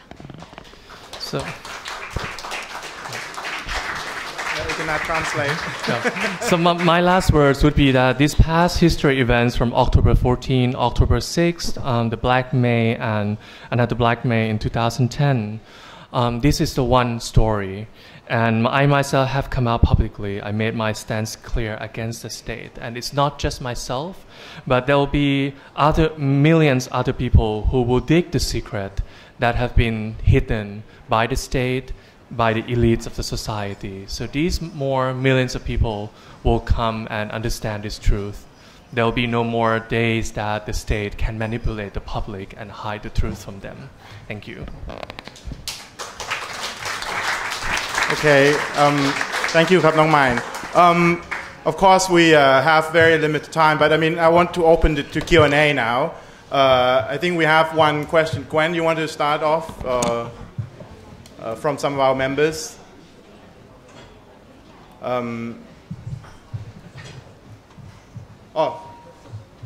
Please. So we have a microphone at the back of the room, so please identify yourself and ask your question. Please keep it tight. And also for those viewers at home, you can also post your questions on our Facebook live streaming, and we'll try our best to get to them. I'm really want to say sorry in advance because we have very limited time, and I'm sure there's a lot of questions. Gwen, please. Thanks, Panu. I'm just asking a question, an online question on behalf of James Wise, a former Australian ambassador to Thailand and author of a book on the Thai judiciary and constitution. To a certain extent, the military in Thailand and its proxies, like the perpetrators of the October 6 massacre, have been able to act with impunity because ultimately they've had the guns and they have deployed the coercive power of the state. To a certain extent, this impunity also seems to reflect the historical powerlessness of the legislature in much of modern Thailand's history and the complicity of the judiciary in overturning constitutions and sanctioning military coups. My question is about possible cultural factors. In English, several words sit on what we might call an accountability spectrum. For example, the words responsible, accountable, answerable, liable. Each one leads ultimately to the idea of liability. In Thai culture, as reflected in Thai language, how does the comparable word or words for responsibility or accountability and liability be understood? Is there a Thai word that captures the idea that blame should be assigned and penalties therefore imposed? I don't know if perhaps Ajahn Thongchai or Chanvit particularly have views on this as you touched on it. ความรับผิดชอบแต่ว่าคำภาษาไทยที่เกี่ยวกับ Yeah, this is very difficult question. See, I'm thinking of it. There's a one word, ความรับผิดชอบ which can mean taking care of things, or taking up both good and bad things, whatever you do. If you do it good, you take up the good deed. If you do it bad, you take up the bad deed. I mean, this is the word we use for responsibility and accountability. But I mean, the word itself. I mean, if you look at the word itself, it cannot tell you much the implication of it, because in Thai society we don't have this principle. The famous quote in the Spider-Man. With great responsibility comes great power. We don't have this principle. But instead, in Thai society, great power means you have great merit. You have accumulate greatest merit. You have moral authority. You have barami in Thai. You must have accumulate great merit to have great power. And those who have great merit must be the good person, คนดี If they do something wrong, they can be accused. They possibly do it unintentionally or because of so many unpredictability. But usually คนดู they think with good intention, so they can be accused. And sometimes the great power know what is good for the people. So sometimes it's necessary for them to commit crimes in order to achieve the better good, like killing the people in order to protect the institution. The three important institutions in Thai society. This kind of explanation has always been used to suppress the political opponent. So it means that ends can justify means. So the term responsibility, accountability in Thailand, not so necessary, not so important, I would say so.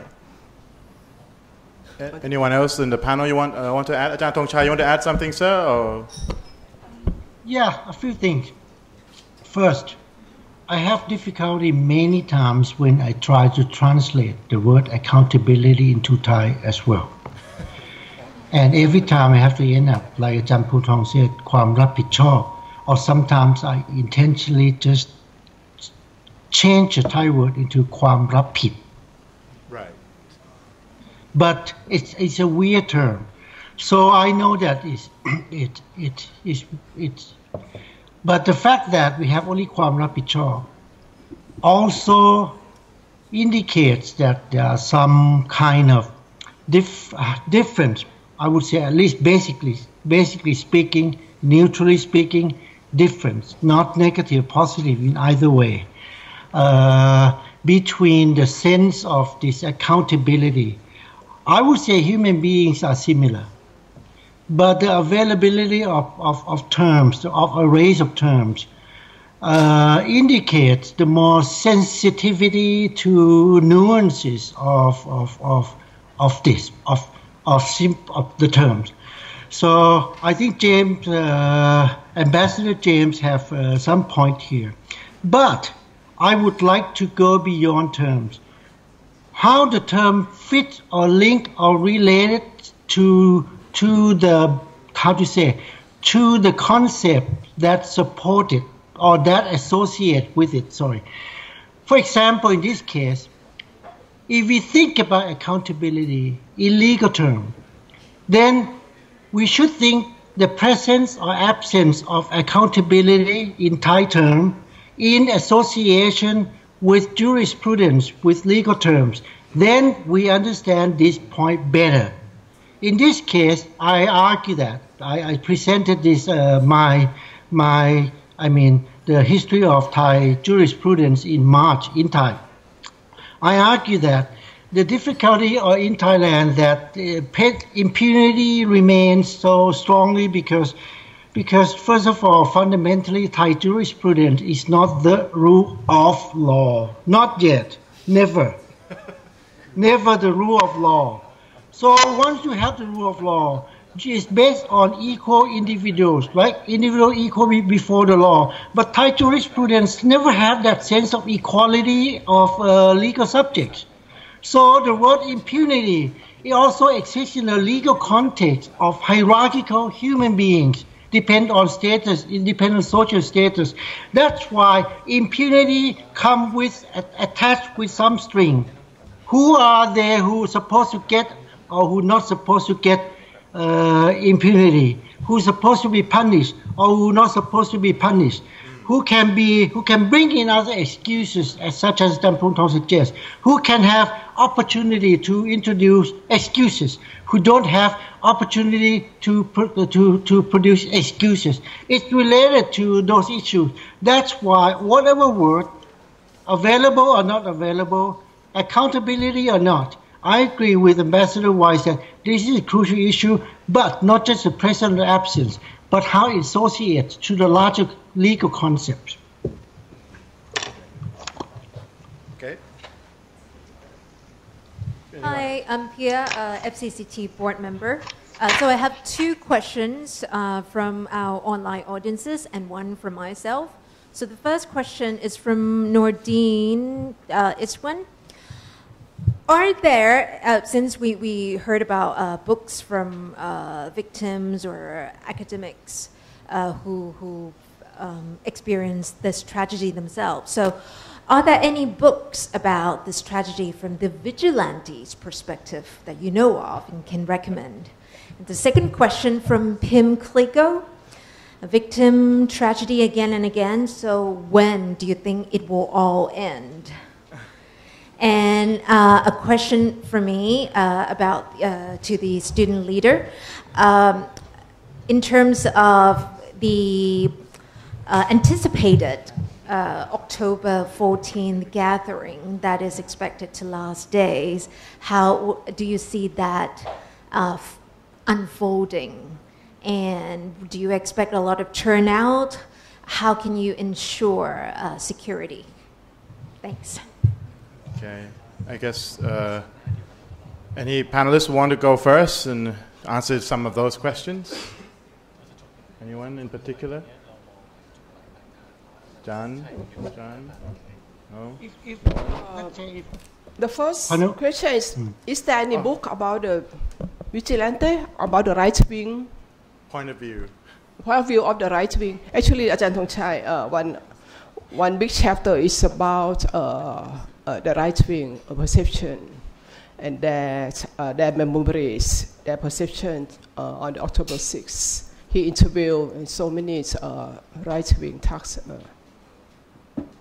And second one, when we will, the second one, what is the second question? So the second question is about being victims, you know, when this is going to change. The cycle seems that it's, you know, continuously victimizing, you know, enemy of the three pillars. When will this end, this vicious cycle?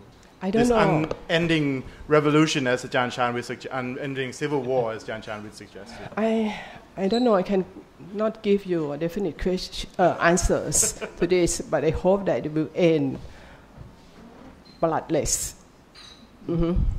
But maybe my hope will not come true. I'm afraid that it will be bloodshed again because it is the crisis that has been going on for over 10 years. We can see it clearly that the ruling elites refuse to compromise, refuse to retreat from their position. Instead, we see their attempt to consolidate their power to the structure of powers. They are so confident that they now can control all the state apparatus, even though, on the other hand, they are quite insecure. I'm sure that they can see that they are losing their legitimacy, losing the popular support, but they don't know how to do it. They don't know how to reform or to retreat to the rise of the youth movement. I mean, I heard from my colleagues who have a chance to talk to those in the network of power. They said, okay, they understood what the student protests about, what they're demanding, even the 10 points, the 10 demands that student Thammasat had made. They even agree with many of the demands. But when they suggest about the measure to handle this crisis, the measure they suggest, for example, let's organize a tour of the military camps for the students. Let them understand us. So it's a way they think they can solve the problem. They don't want to touch the system. They don't want to touch the structure at all. So they don't know how to solve it. And the students, they don't want to step back either. There's one sentence that has been used widely among the youth. They call it, let it end in our generation. This is brilliant, sharp and brilliant for me. And it showed that they are so very daring. They are willing to sacrifice their life, their safety. I mean, maybe this is a bright side of being young, being innocent. But of course, there are downside too, because I don't want them to lose their life. But this term, let it end in our generation, for me, on the one hand, it's like we, the old generation, being criticized by the young people, that how come you people are so hopeless? How come you let this happen again and again for several decades? Now, our task, our duty to solve this problem, and we end it now in our generation. So I cannot answer your question, but this is my feeling. No, maybe you want to answer the question about the victim เป็นการเป็นเหมือนกับตกเป็นเหยื่อมันจะจบยังไงในนี้แล้วก็เมื่อกี้มีคำถามเกี่ยวกับวันที่14ด้วยในการอาจจะพี่ขอรวมคำถามด้วยกันเพราะมันจะได้ใช้เวลาว่าแล้วเราเตรียมตัวยังไงบ้างเพื่อให้มันเหมือนกับมีความปลอดภัยเพื่อไม่ให้มันทุกอย่างมันรีพีทค่ะขออนุญาตพูดในฐานะคนที่ต่อสู้อยู่ตอนนี้นะคะที่หลายๆท่านมองว่าเป็นคนรุ่นใหม่พวกหนูอาจจะมีแต่ไฟและความหวังค่ะตอนนี้พวกหนูเลยมองเห็นว่าถ้าเราอยากจะชนะหนูต้องแก้ที่ต้นตอของมันหนูต้องแก้ที่เครื่องมือในการกำหนดอำนาจของประเทศนี้อย่างหนึ่งที่สำคัญที่พวกหนูพยายามเรียกร้องกันมาโดยตลอดนั่นก็คือการร่างรัฐธรรมนูญใหม่พวกหนูต้องการรัฐธรรมนูญฉบับใหม่ที่มาจากประชาชนที่ประชาชนมีส่วนร่วมในการร่างและสิ่งที่สำคัญไปมากกว่านั้นนะคะก็คือการที่เราคิดว่าการแก้ไขปัญหาที่ดีที่สุดคือการที่สถาบันพระมหากษัตริย์ควรจะต้องอยู่ภายใต้รัฐธรรมนูญอย่างแท้จริงต้องอยู่เหนือกฎหมายต้องอยู่เหนือการเมืองและอยู่ใต้กฎหมายเรื่องนี้คือเรื่องสำคัญที่หนูมองว่ามันเป็นหนทางที่จะแก้ไขปัญหาที่เกิดขึ้นอยู่ในตอนนี้และป้องกันเพื่อไม่ให้ปัญหาเช่นเดิมมันเกิดขึ้นอีกในอนาคตได้ค่ะ So I'm speaking as a person who fight in this movement as part of the young generation, so-called. So maybe my generation is filled with energy and hope, so our perspective is very focused. We see that we want to tackle the root cause of the problem, which is the power structure of this country. And specifically, that's why we're demanding the new constitution. We want to have the constitution that is from the people, from the participatory process of drafting this constitution, which reflects the will of people. And I think that the best solution of all the problems we have is for the monarchy to stay out of the politics and truly under the law.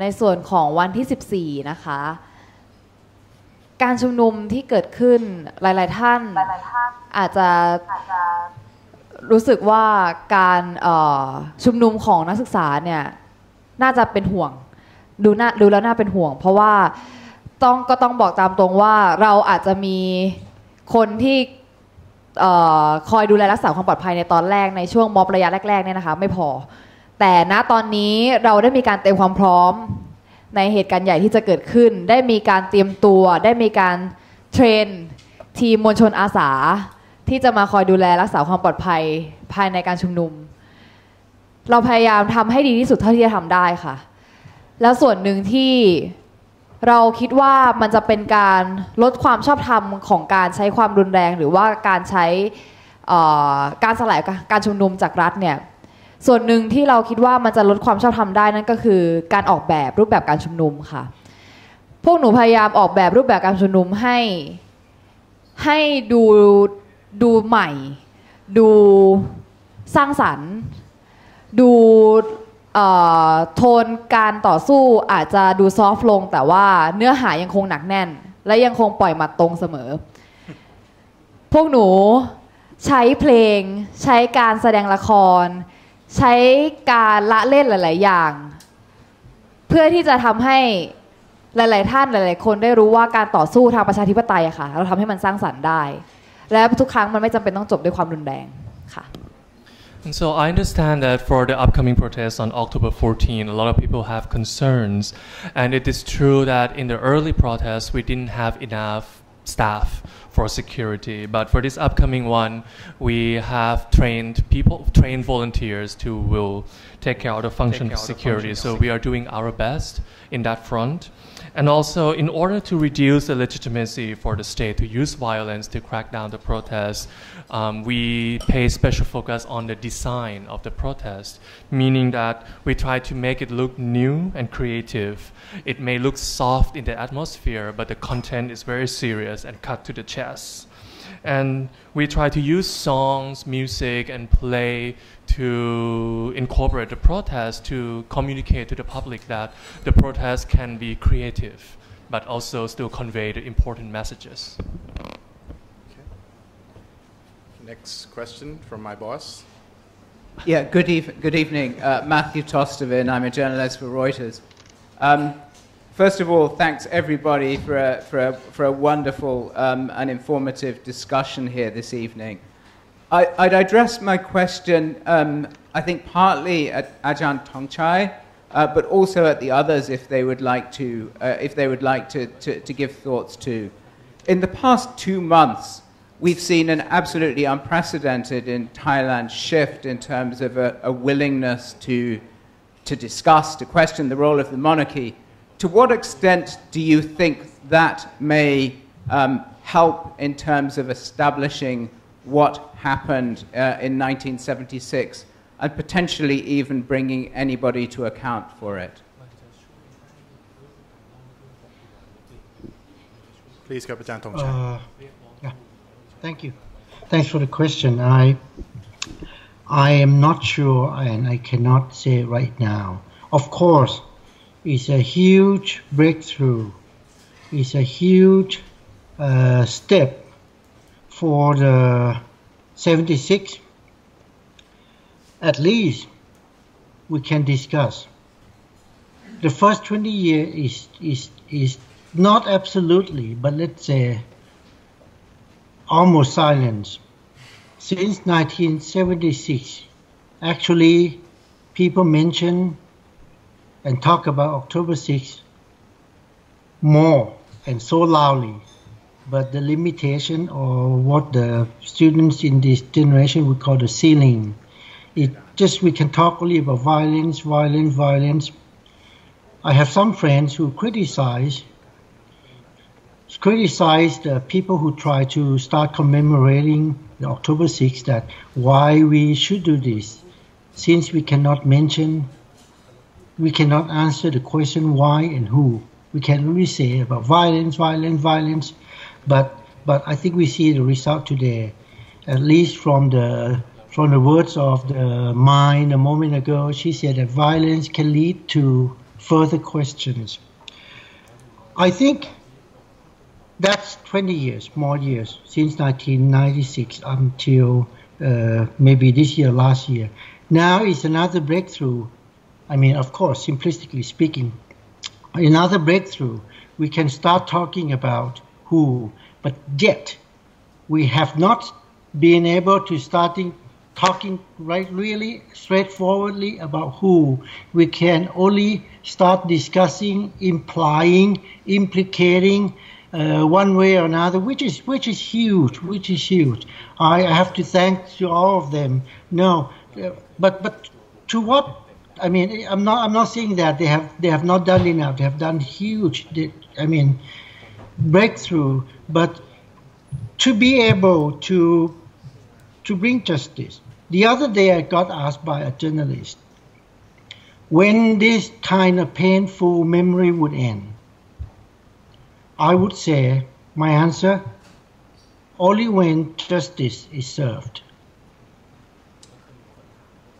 For the justice to be served, you need facts, you need truth, you need the rule of law. Then I think it's too impossible, at least in the short term. So despite a breakthrough, huge breakthrough, I think it's a long way to go. And I don't want to, let's say, the movement to be concerned. I think it will be the byproduct of whatever the struggle for democracy and the movement right now and the movement in the future. But let's say, don't set the target for October 6th. It will be byproduct anyway. But right now, I think it's still a long way to go that I cannot answer exactly, but I can say in abstract, only when justice is served. All the pain and the trauma, not to me, not vengefulness, no more. I have got my vengefulness, that feeling is gone 30, 40 years ago. But let's say for Thai society, who can find a closure? Who can find comfort in talking about October 6th massacre in a kind of acceptable and understandable way? I think only justice is served, then we can find how to speak about it with comfort.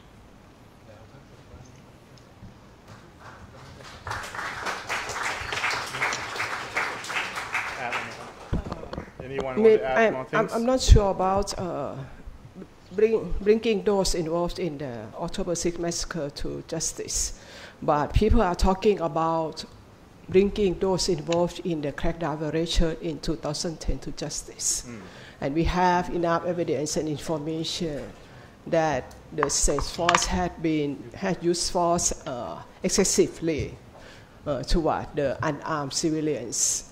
I myself involved in this fact-finding project, not by Abhisit Vechachiva, my friends, colleagues, some of them are academics, some of them are social activists, and myself organized a group, ad hoc group called the People Information Center, and we produce a fact-finding report of over 1,000 pages. We also translated it into English called Truth for Justice. You can find it on the website. And in that report, we accuse the opposite government and military that use excessive force toward the unarmed civilians. But we hope that if there's a regime change, we can bring all this case back again. And also those who were forced appearance, the forced appearance of a loss of those in exile in the neighboring countries. Can I add just one minute about the young people nowadays? You can see that there's a shift of the discourse about the monarchy. It's quite clear that this generation are not afraid of the lèse majesté law like our generation or the older ones. The law cannot threaten them. Maybe they can, not mine, can explain more why they are not so afraid of the lèse majesté.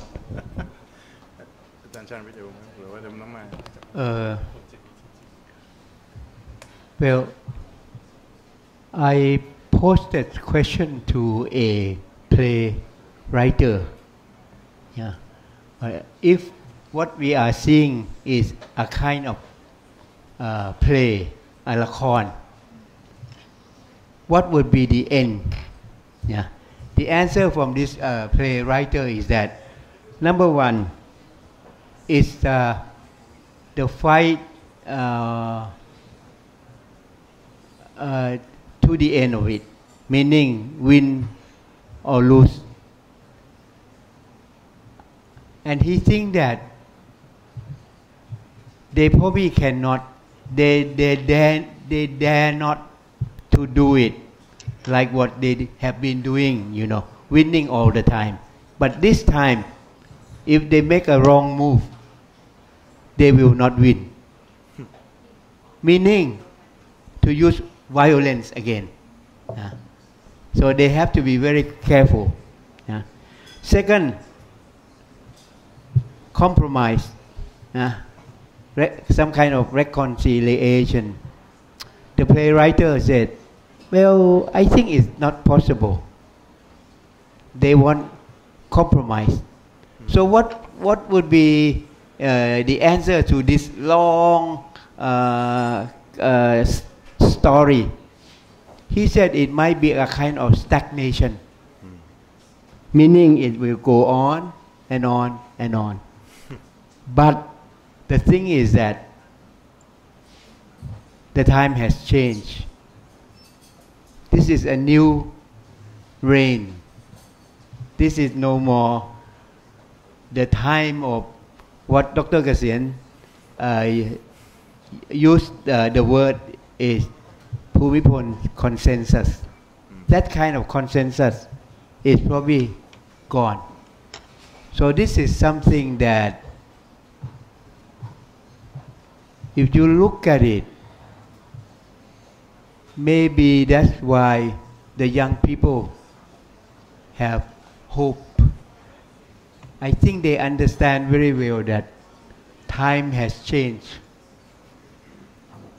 And change is coming to Thailand, to their generation.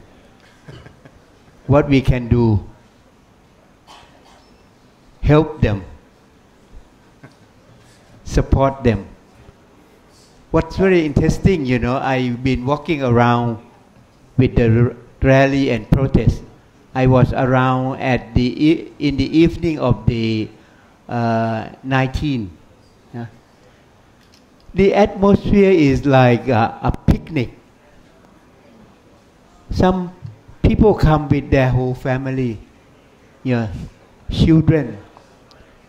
Some of them come with very expensive bicycle and even chair, you know.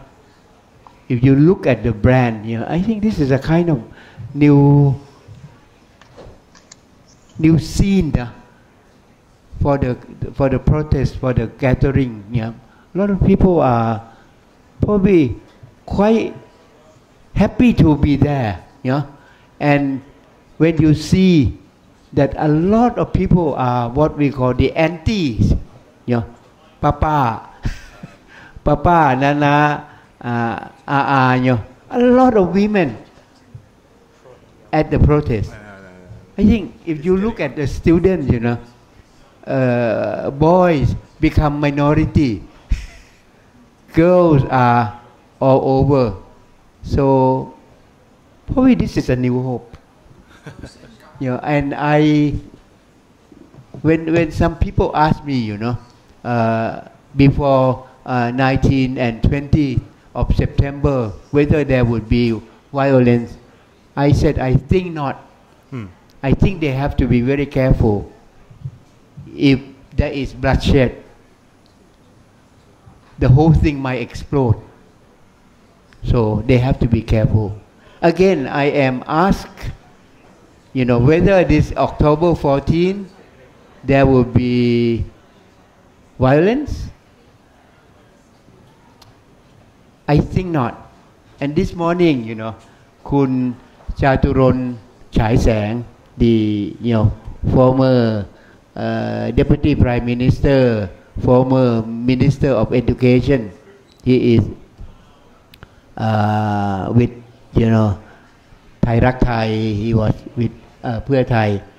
Chaturon gave a talk at Thammasat this morning, and he said that he doesn't think there will be violence. They have to be very, very careful. This is a different time, and change has come. Thank you, Bachan. So before we go to the next question, Nong Mine, you care to answer Ajahn Phuong Thong's questions about why is the young generation not afraid of Article 112? ก็ต้องเรียนอาจารย์ตามตรงนะคะว่าจริงๆก็กลัวค่ะ เพราะว่ากฎหมายมาตรา 112 เนี่ยมีโทษค่อนข้างหนักนะคะซึ่งเราอาจจะถูกจองจำอยู่ในเรือนจำไม่ได้เห็นเดือนเห็นตะวันเลยก็ว่าได้แต่ว่าเรากลัวก็จริงค่ะแต่ว่าสิ่งหนึ่งที่เราไม่กลัวอย่างสูญเปล่านั่นก็คือเราพยายามออกแบบการพูดออกแบบการแสดงออกของเราอะค่ะให้มันอยู่ภายใต้กรอบของกฎหมายให้ได้มากที่สุดให้คนที่พูดยังคงปลอดภัยให้ได้มากที่สุดในเมื่อตอนนี้ยังมีกฎหมายบางข้อที่ทำให้เราไม่สามารถที่จะพูดได้อย่างสาธารณะแต่เรื่องนี้มันต้องพูดในที่สาธารณะอะค่ะเรื่องนี้มันต้องถูกหยิบยกขึ้นมาพูดด้วยเหตุผลและความจริงในที่สาธารณะกันได้แล้วเพราะฉะนั้นการพูดคุยในทุกๆครั้งเราต้องเข้าใจมันก่อนค่ะว่าถ้าเราพูดแบบนี้เราจะโดนหรือเปล่าหรือว่าถ้าเราพูดแบบนี้แล้วเราจะไม่โดนพวกหนูเลยพยายามออกแบบการพูดทุกครั้งให้พูดถึงเรื่องนี้ได้และให้พี่น้องอีกหลายคนเข้าใจว่าเรื่องนี้พูดถึงได้แต่เราแค่ต้องรู้ค่ะว่าเราต้องพูดถึงมันอย่างไรภายใต้กฎหมายแบบนี้ค่ะ You ridicule the institution to a great extent. So to answer that question, so frankly, we fear it too because the Article 112 has harsh punishment. We might be faced with long-term imprisonment, but let's not make this fear in vain. So to that end, we design our speech and our expression to be within the legal frame. And even though the law forbids this subject to be discussed, but we cannot deny that this subject is in great need to be discussed in the public. So we design the speech and our expression so that people know that it can be discussed, but we have to keep the tone to be still legal. Okay, next question, Kap. Okay, thank you, Kun Panu. My name's Pan. I work at the FCCT and I'm a student. So first I'd like to thank you for a very emotional and extremely fascinating talk. So you've all spoken very passionately on what the horrific events of October the 6th mean to you. But what would you want to see the state do in terms of policy to even begin to rectify the silence surrounding this massacre? Thank you very much. Great question. Any panelists want to talk about that? What do you expect the state to do? I mean, it's been 44 years. Ajahn Thongchai Kap, maybe I throw the microphone to you if you don't mind, sir. Start investigation. Right? By the way, I agree with Ajahn Phuong Thong that justice may be too late for October 6 in terms of bringing punishment to those who committed the crime. I think in many ways, many other cases have shown to us that justice can be served even decades long after the incidents have passed. The other day I got asked from the journalist too, in the sense that what do I mean justice? Meaning punishment. I told them that personally, yes, but I don't care much about in terms of punishment, in terms of how many years would put those people in jail, because that's besides the point. Justice can be served is that clear the fact, bring the truth, make a decision in the society to make it clear that this kind of action against people is wrong and must not let it happen again. The process for justice is necessary. It does not 100% guarantee that massacre, state crime would not happen again. No, it doesn't guarantee. But we need this to establish this norm, establish this criteria, establish this principle. Okay?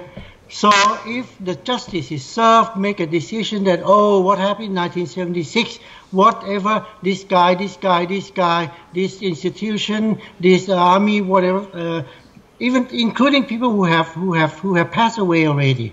Chumpon, for example, Chumpon Lohachai passed away already. What he did is wrong. Then no punishment on people because they already passed away. I think that's fine with me. That also means justice in this sense, right? But at least the first step is to have truly, real, seriously investigation. Okay. Anyone else? So if not, then we go to the next question. Let's make this the second last question. Very, very quick question for Ajahn Chanvit. The situation regionally in 1976 was very different because you had the end of the Vietnam War, the fall of Vietnam to the communists, and obviously the Khmer Rouge in Cambodia, which would have created a much more tense regional situation, I guess. So how far do you think the situation now is different to how it was in 1976, and therefore less likely to end up as things did 44 years ago? Also, just quickly before the answer, can you just quickly tell your name and where you're from? Tom Vasey, FCCT member. Thank you, sir. About the context of the Cold War and context of today? Yeah, I think the situation is very, very different, you know. And one big thing is that this is not under Rama the 9. This is under Rama the 10. Very different, you know. So I think Rama the 9 has spent a lot of time accumulating his merit or barami, you know. So that's why, you know, a lot of people would go along, yeah. I mean, his wish is like a command. Now that kind of situation is no more. I guess, you know, especially among the young people, especially the kind of thing that unthinkable in my generation, meaning do not stand up for the royal anthem in movie theater. It's happening now. You know, a lot of people would not do it. And my case is that they probably will have to give up playing royal anthem in movie theater. I mean, a lot of you, if you go from England, you probably know very well, huh? That students started not to walk away. Finally, you know, they have to give up. So I think that's why I believe that a lot of things are changing now. So in some way, I'm not so pessimistic. Thank you. Okay, we have three questions. I guess I'm seeing three of you. So I'd just like to ask this one quickly. I've got lots of questions, but I'm only going to ask one. In terms of the sort of dynamics in Thai society, if you look back to 1976 and you see all those images of what happened, you can see that it's clear that there were many people, I mean, particularly young people even, who were out there quite supporting what was going on, supporting the attack, supporting the massacre which happened on the students. How do you think the dynamic has changed in Thai society now, in terms of whether it's supporting that or whether it's a sort of supporting other action and things which might take place, in terms of that sort of support for the establishment, particularly amongst young people? I'm not sure I can. Any taker on that question? Right-wing supports?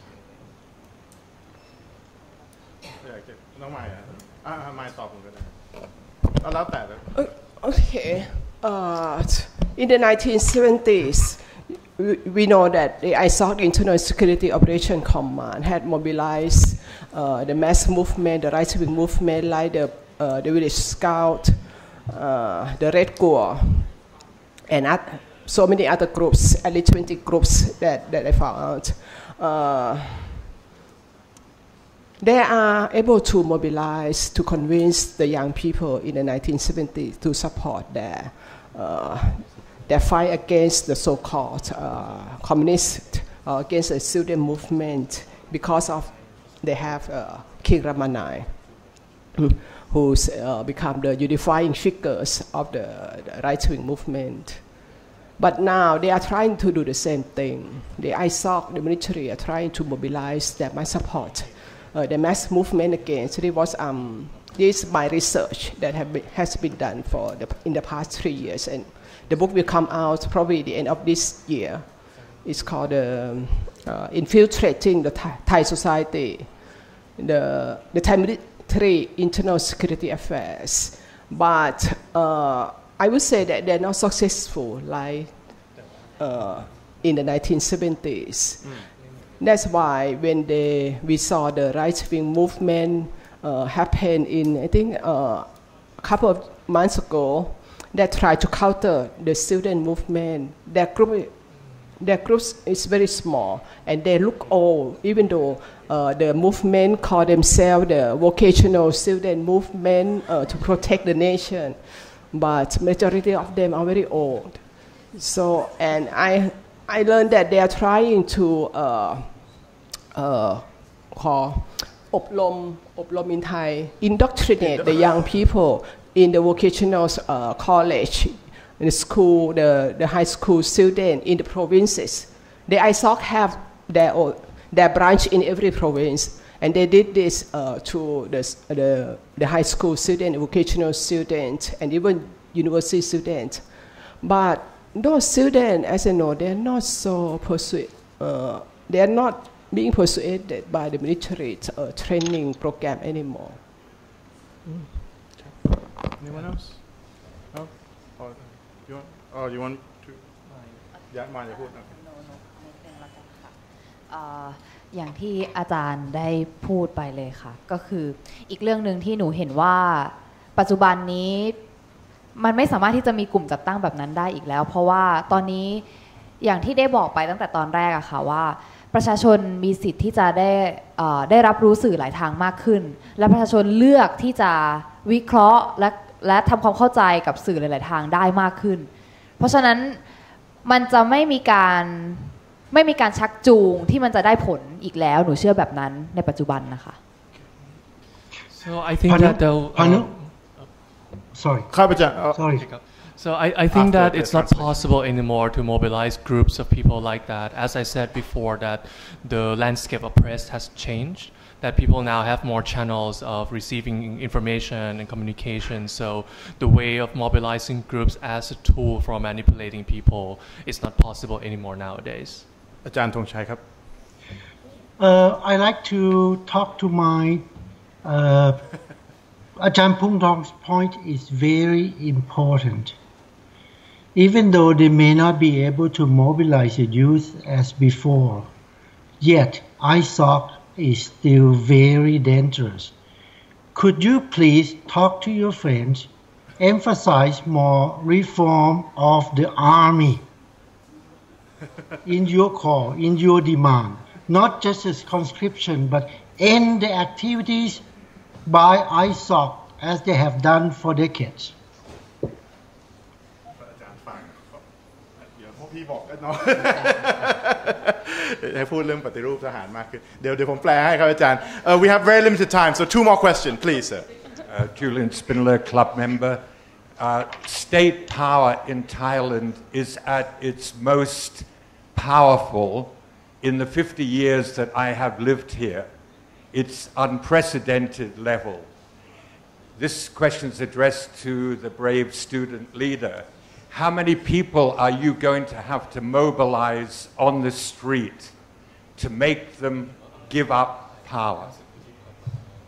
ก็เขาถามว่าอำนาจรัฐตอนนี้มันแข็งมาเขาอยู่มา50 ปีเขาบอกเขาไม่เคยเห็นอำนาจรัฐไทยแข็งขนาดนี้มาก่อนต้อง mobilize คนกี่คนถึงจะออกมาไล่รัฐบาลอย่างนี้ได้ก็หนูว่าในการต่อสู้เรื่องประชาธิปไตยนี่ก็มีหลายคนหลายยุคที่ต่อสู้มานานมากแล้วก่อนหน้าหนูด้วยซ้ำนะคะแต่ปัจจุบันนี้มันจะเรียกได้ว่ามันเป็นที่ฮิตมากขึ้นในหมู่ของคนรุ่นใหม่ก็เพราะว่าด้วยการทำตัวของรัฐบาลนี้ค่ะเขาทำให้ประชาชนได้เห็นว่าความดำมืดที่เผด็จการมันยังคงอยู่เนี่ยมันทำร้ายเราคันมากขนาดไหนมันกัดกินความเป็นประชาธิปไตยของเรามากขนาดไหนมันเลยทำให้เราเองได้ตระหนักรู้แล้วว่าเราเองก็สามารถกำหนดอำนาจในประเทศนี้ได้เหมือนกันเราเองก็สามารถที่จะมีสิทธิ์ที่จะเรียกร้องว่ารัฐบาลทำอะไรไม่ถูกต้องได้เหมือนกัน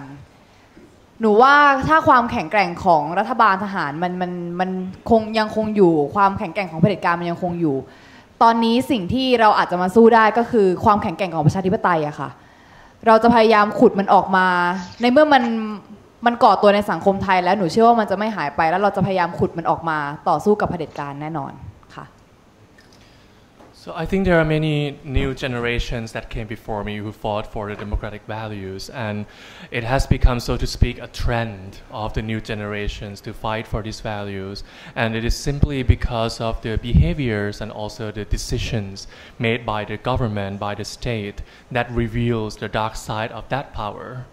And so when they reveal the dark side of that power, it brought about the awareness among the new generations that we too can dictate and we too can demand the directions of the countries.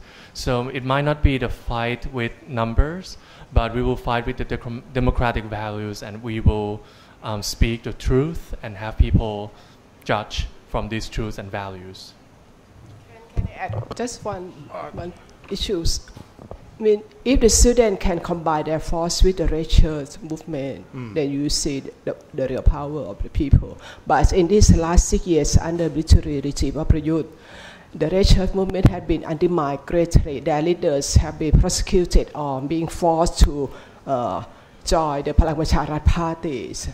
So this means that the strength of the pro-democracy movement has been undermined greatly. But I hope maybe, soon, then the research can rise back. Thank you, Pajan. Last question, sir. Yes, hi. Philip Sherwell from the Sunday Times. Thank you all again for an excellent panel. This is a question really probably for Kun Patsaravali, and then one of the Ajahns from your respective longer perspectives. Within the protest movement, there is a debate about how much to focus specifically on the role of the monarchy amid the other broad range of demands for political and constitutional reform. So my question is one here of tactics, not of merits of the argument. Is there a concern, both from the student leader and, as I say, one of you who've been around watching this for longer, that the focus on that institution so strongly could lose a broader range of coalition of support for change in the country at the moment? I don't mean lose, but I mean diminish that broader coalition. No mind thought, right?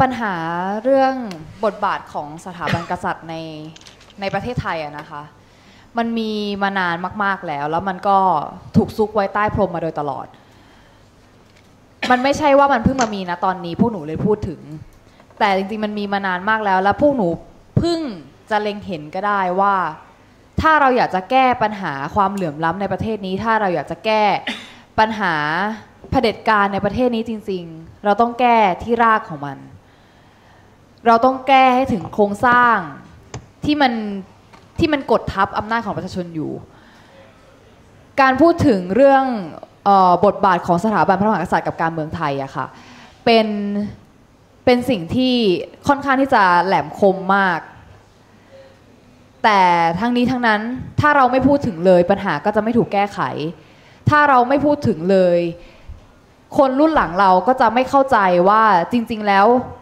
อะไรที่มันกดทับประชาชนอยู่อะไรที่แท้จริงที่อยู่เบื้องหลังเหตุการณ์หลายๆอย่างที่ทำให้ประชาชนต้องสูญเสีย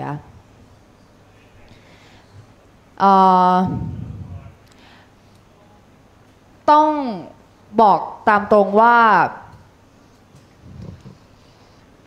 การที่เราพูดถึงเรื่องนี้อะค่ะไม่ใช่ว่าเราต้องการที่จะท้าทายแต่เราต้องการพูดเพื่อสิ่งหนึ่งสำคัญเลยคือเราต้องการวางรากฐานให้คนรุ่นต่อไปด้วยว่าเรื่องนี้มันเป็นปัญหาจริงๆและทุกคนต้องมองมันด้วยความจริงใจว่าปัญหานี้เราควรจะต้องแก้ไขมันอย่างไรทั้งนี้ก็ไม่ใช่เพื่อตัวเองเพียงเท่านั้นแต่ว่าหนูมองว่ามันเป็นการวางรากฐานที่มันจะทำให้เยาวชนในอนาคตให้คนรุ่นหลังเราที่ต้องเกิดมาในประเทศนี้ในอนาคตอีกหลายล้านคนเนี่ยได้เข้าใจและได้ทำความเข้าใจกับบทบาทของสถาบันพระมหากษัตริย์กับการเมืองว่ามันมีปัญหาอะไรอยู่อย่างไรและมันมีปัญหาจริงๆอย่างไรและเราจะแก้ไขมันอย่างไรหากวันหนึ่งพวกหนูอาจจะได้รัฐธรรมนูญฉบับใหม่ที่มีสถาบันพระมหากษัตริย์อยู่ภายใต้รัฐธรรมนูญแต่วันหนึ่งเราไม่รู้ว่าอาจจะเกิดการรัฐประหารที่มีคนมาฉีกรัฐธรรมนูญของเราทิ้งก็ได้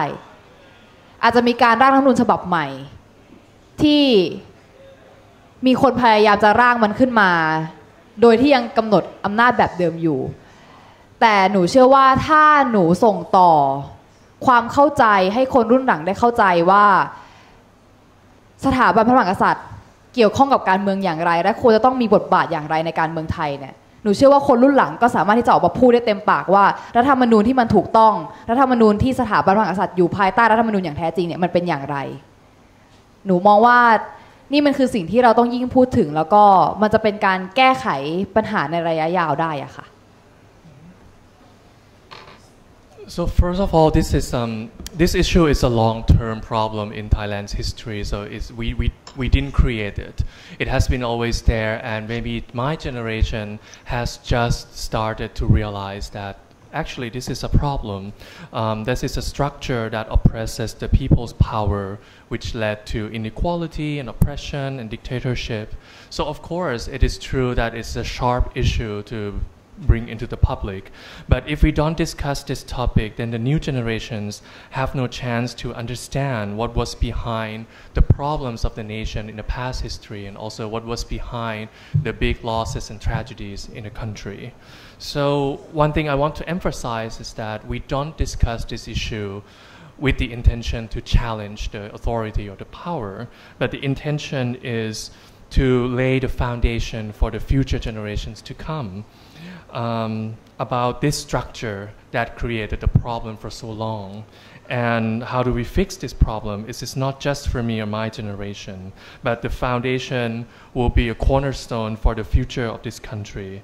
It will be a milestone for the new generation to understand the roles and also the impact of such institution.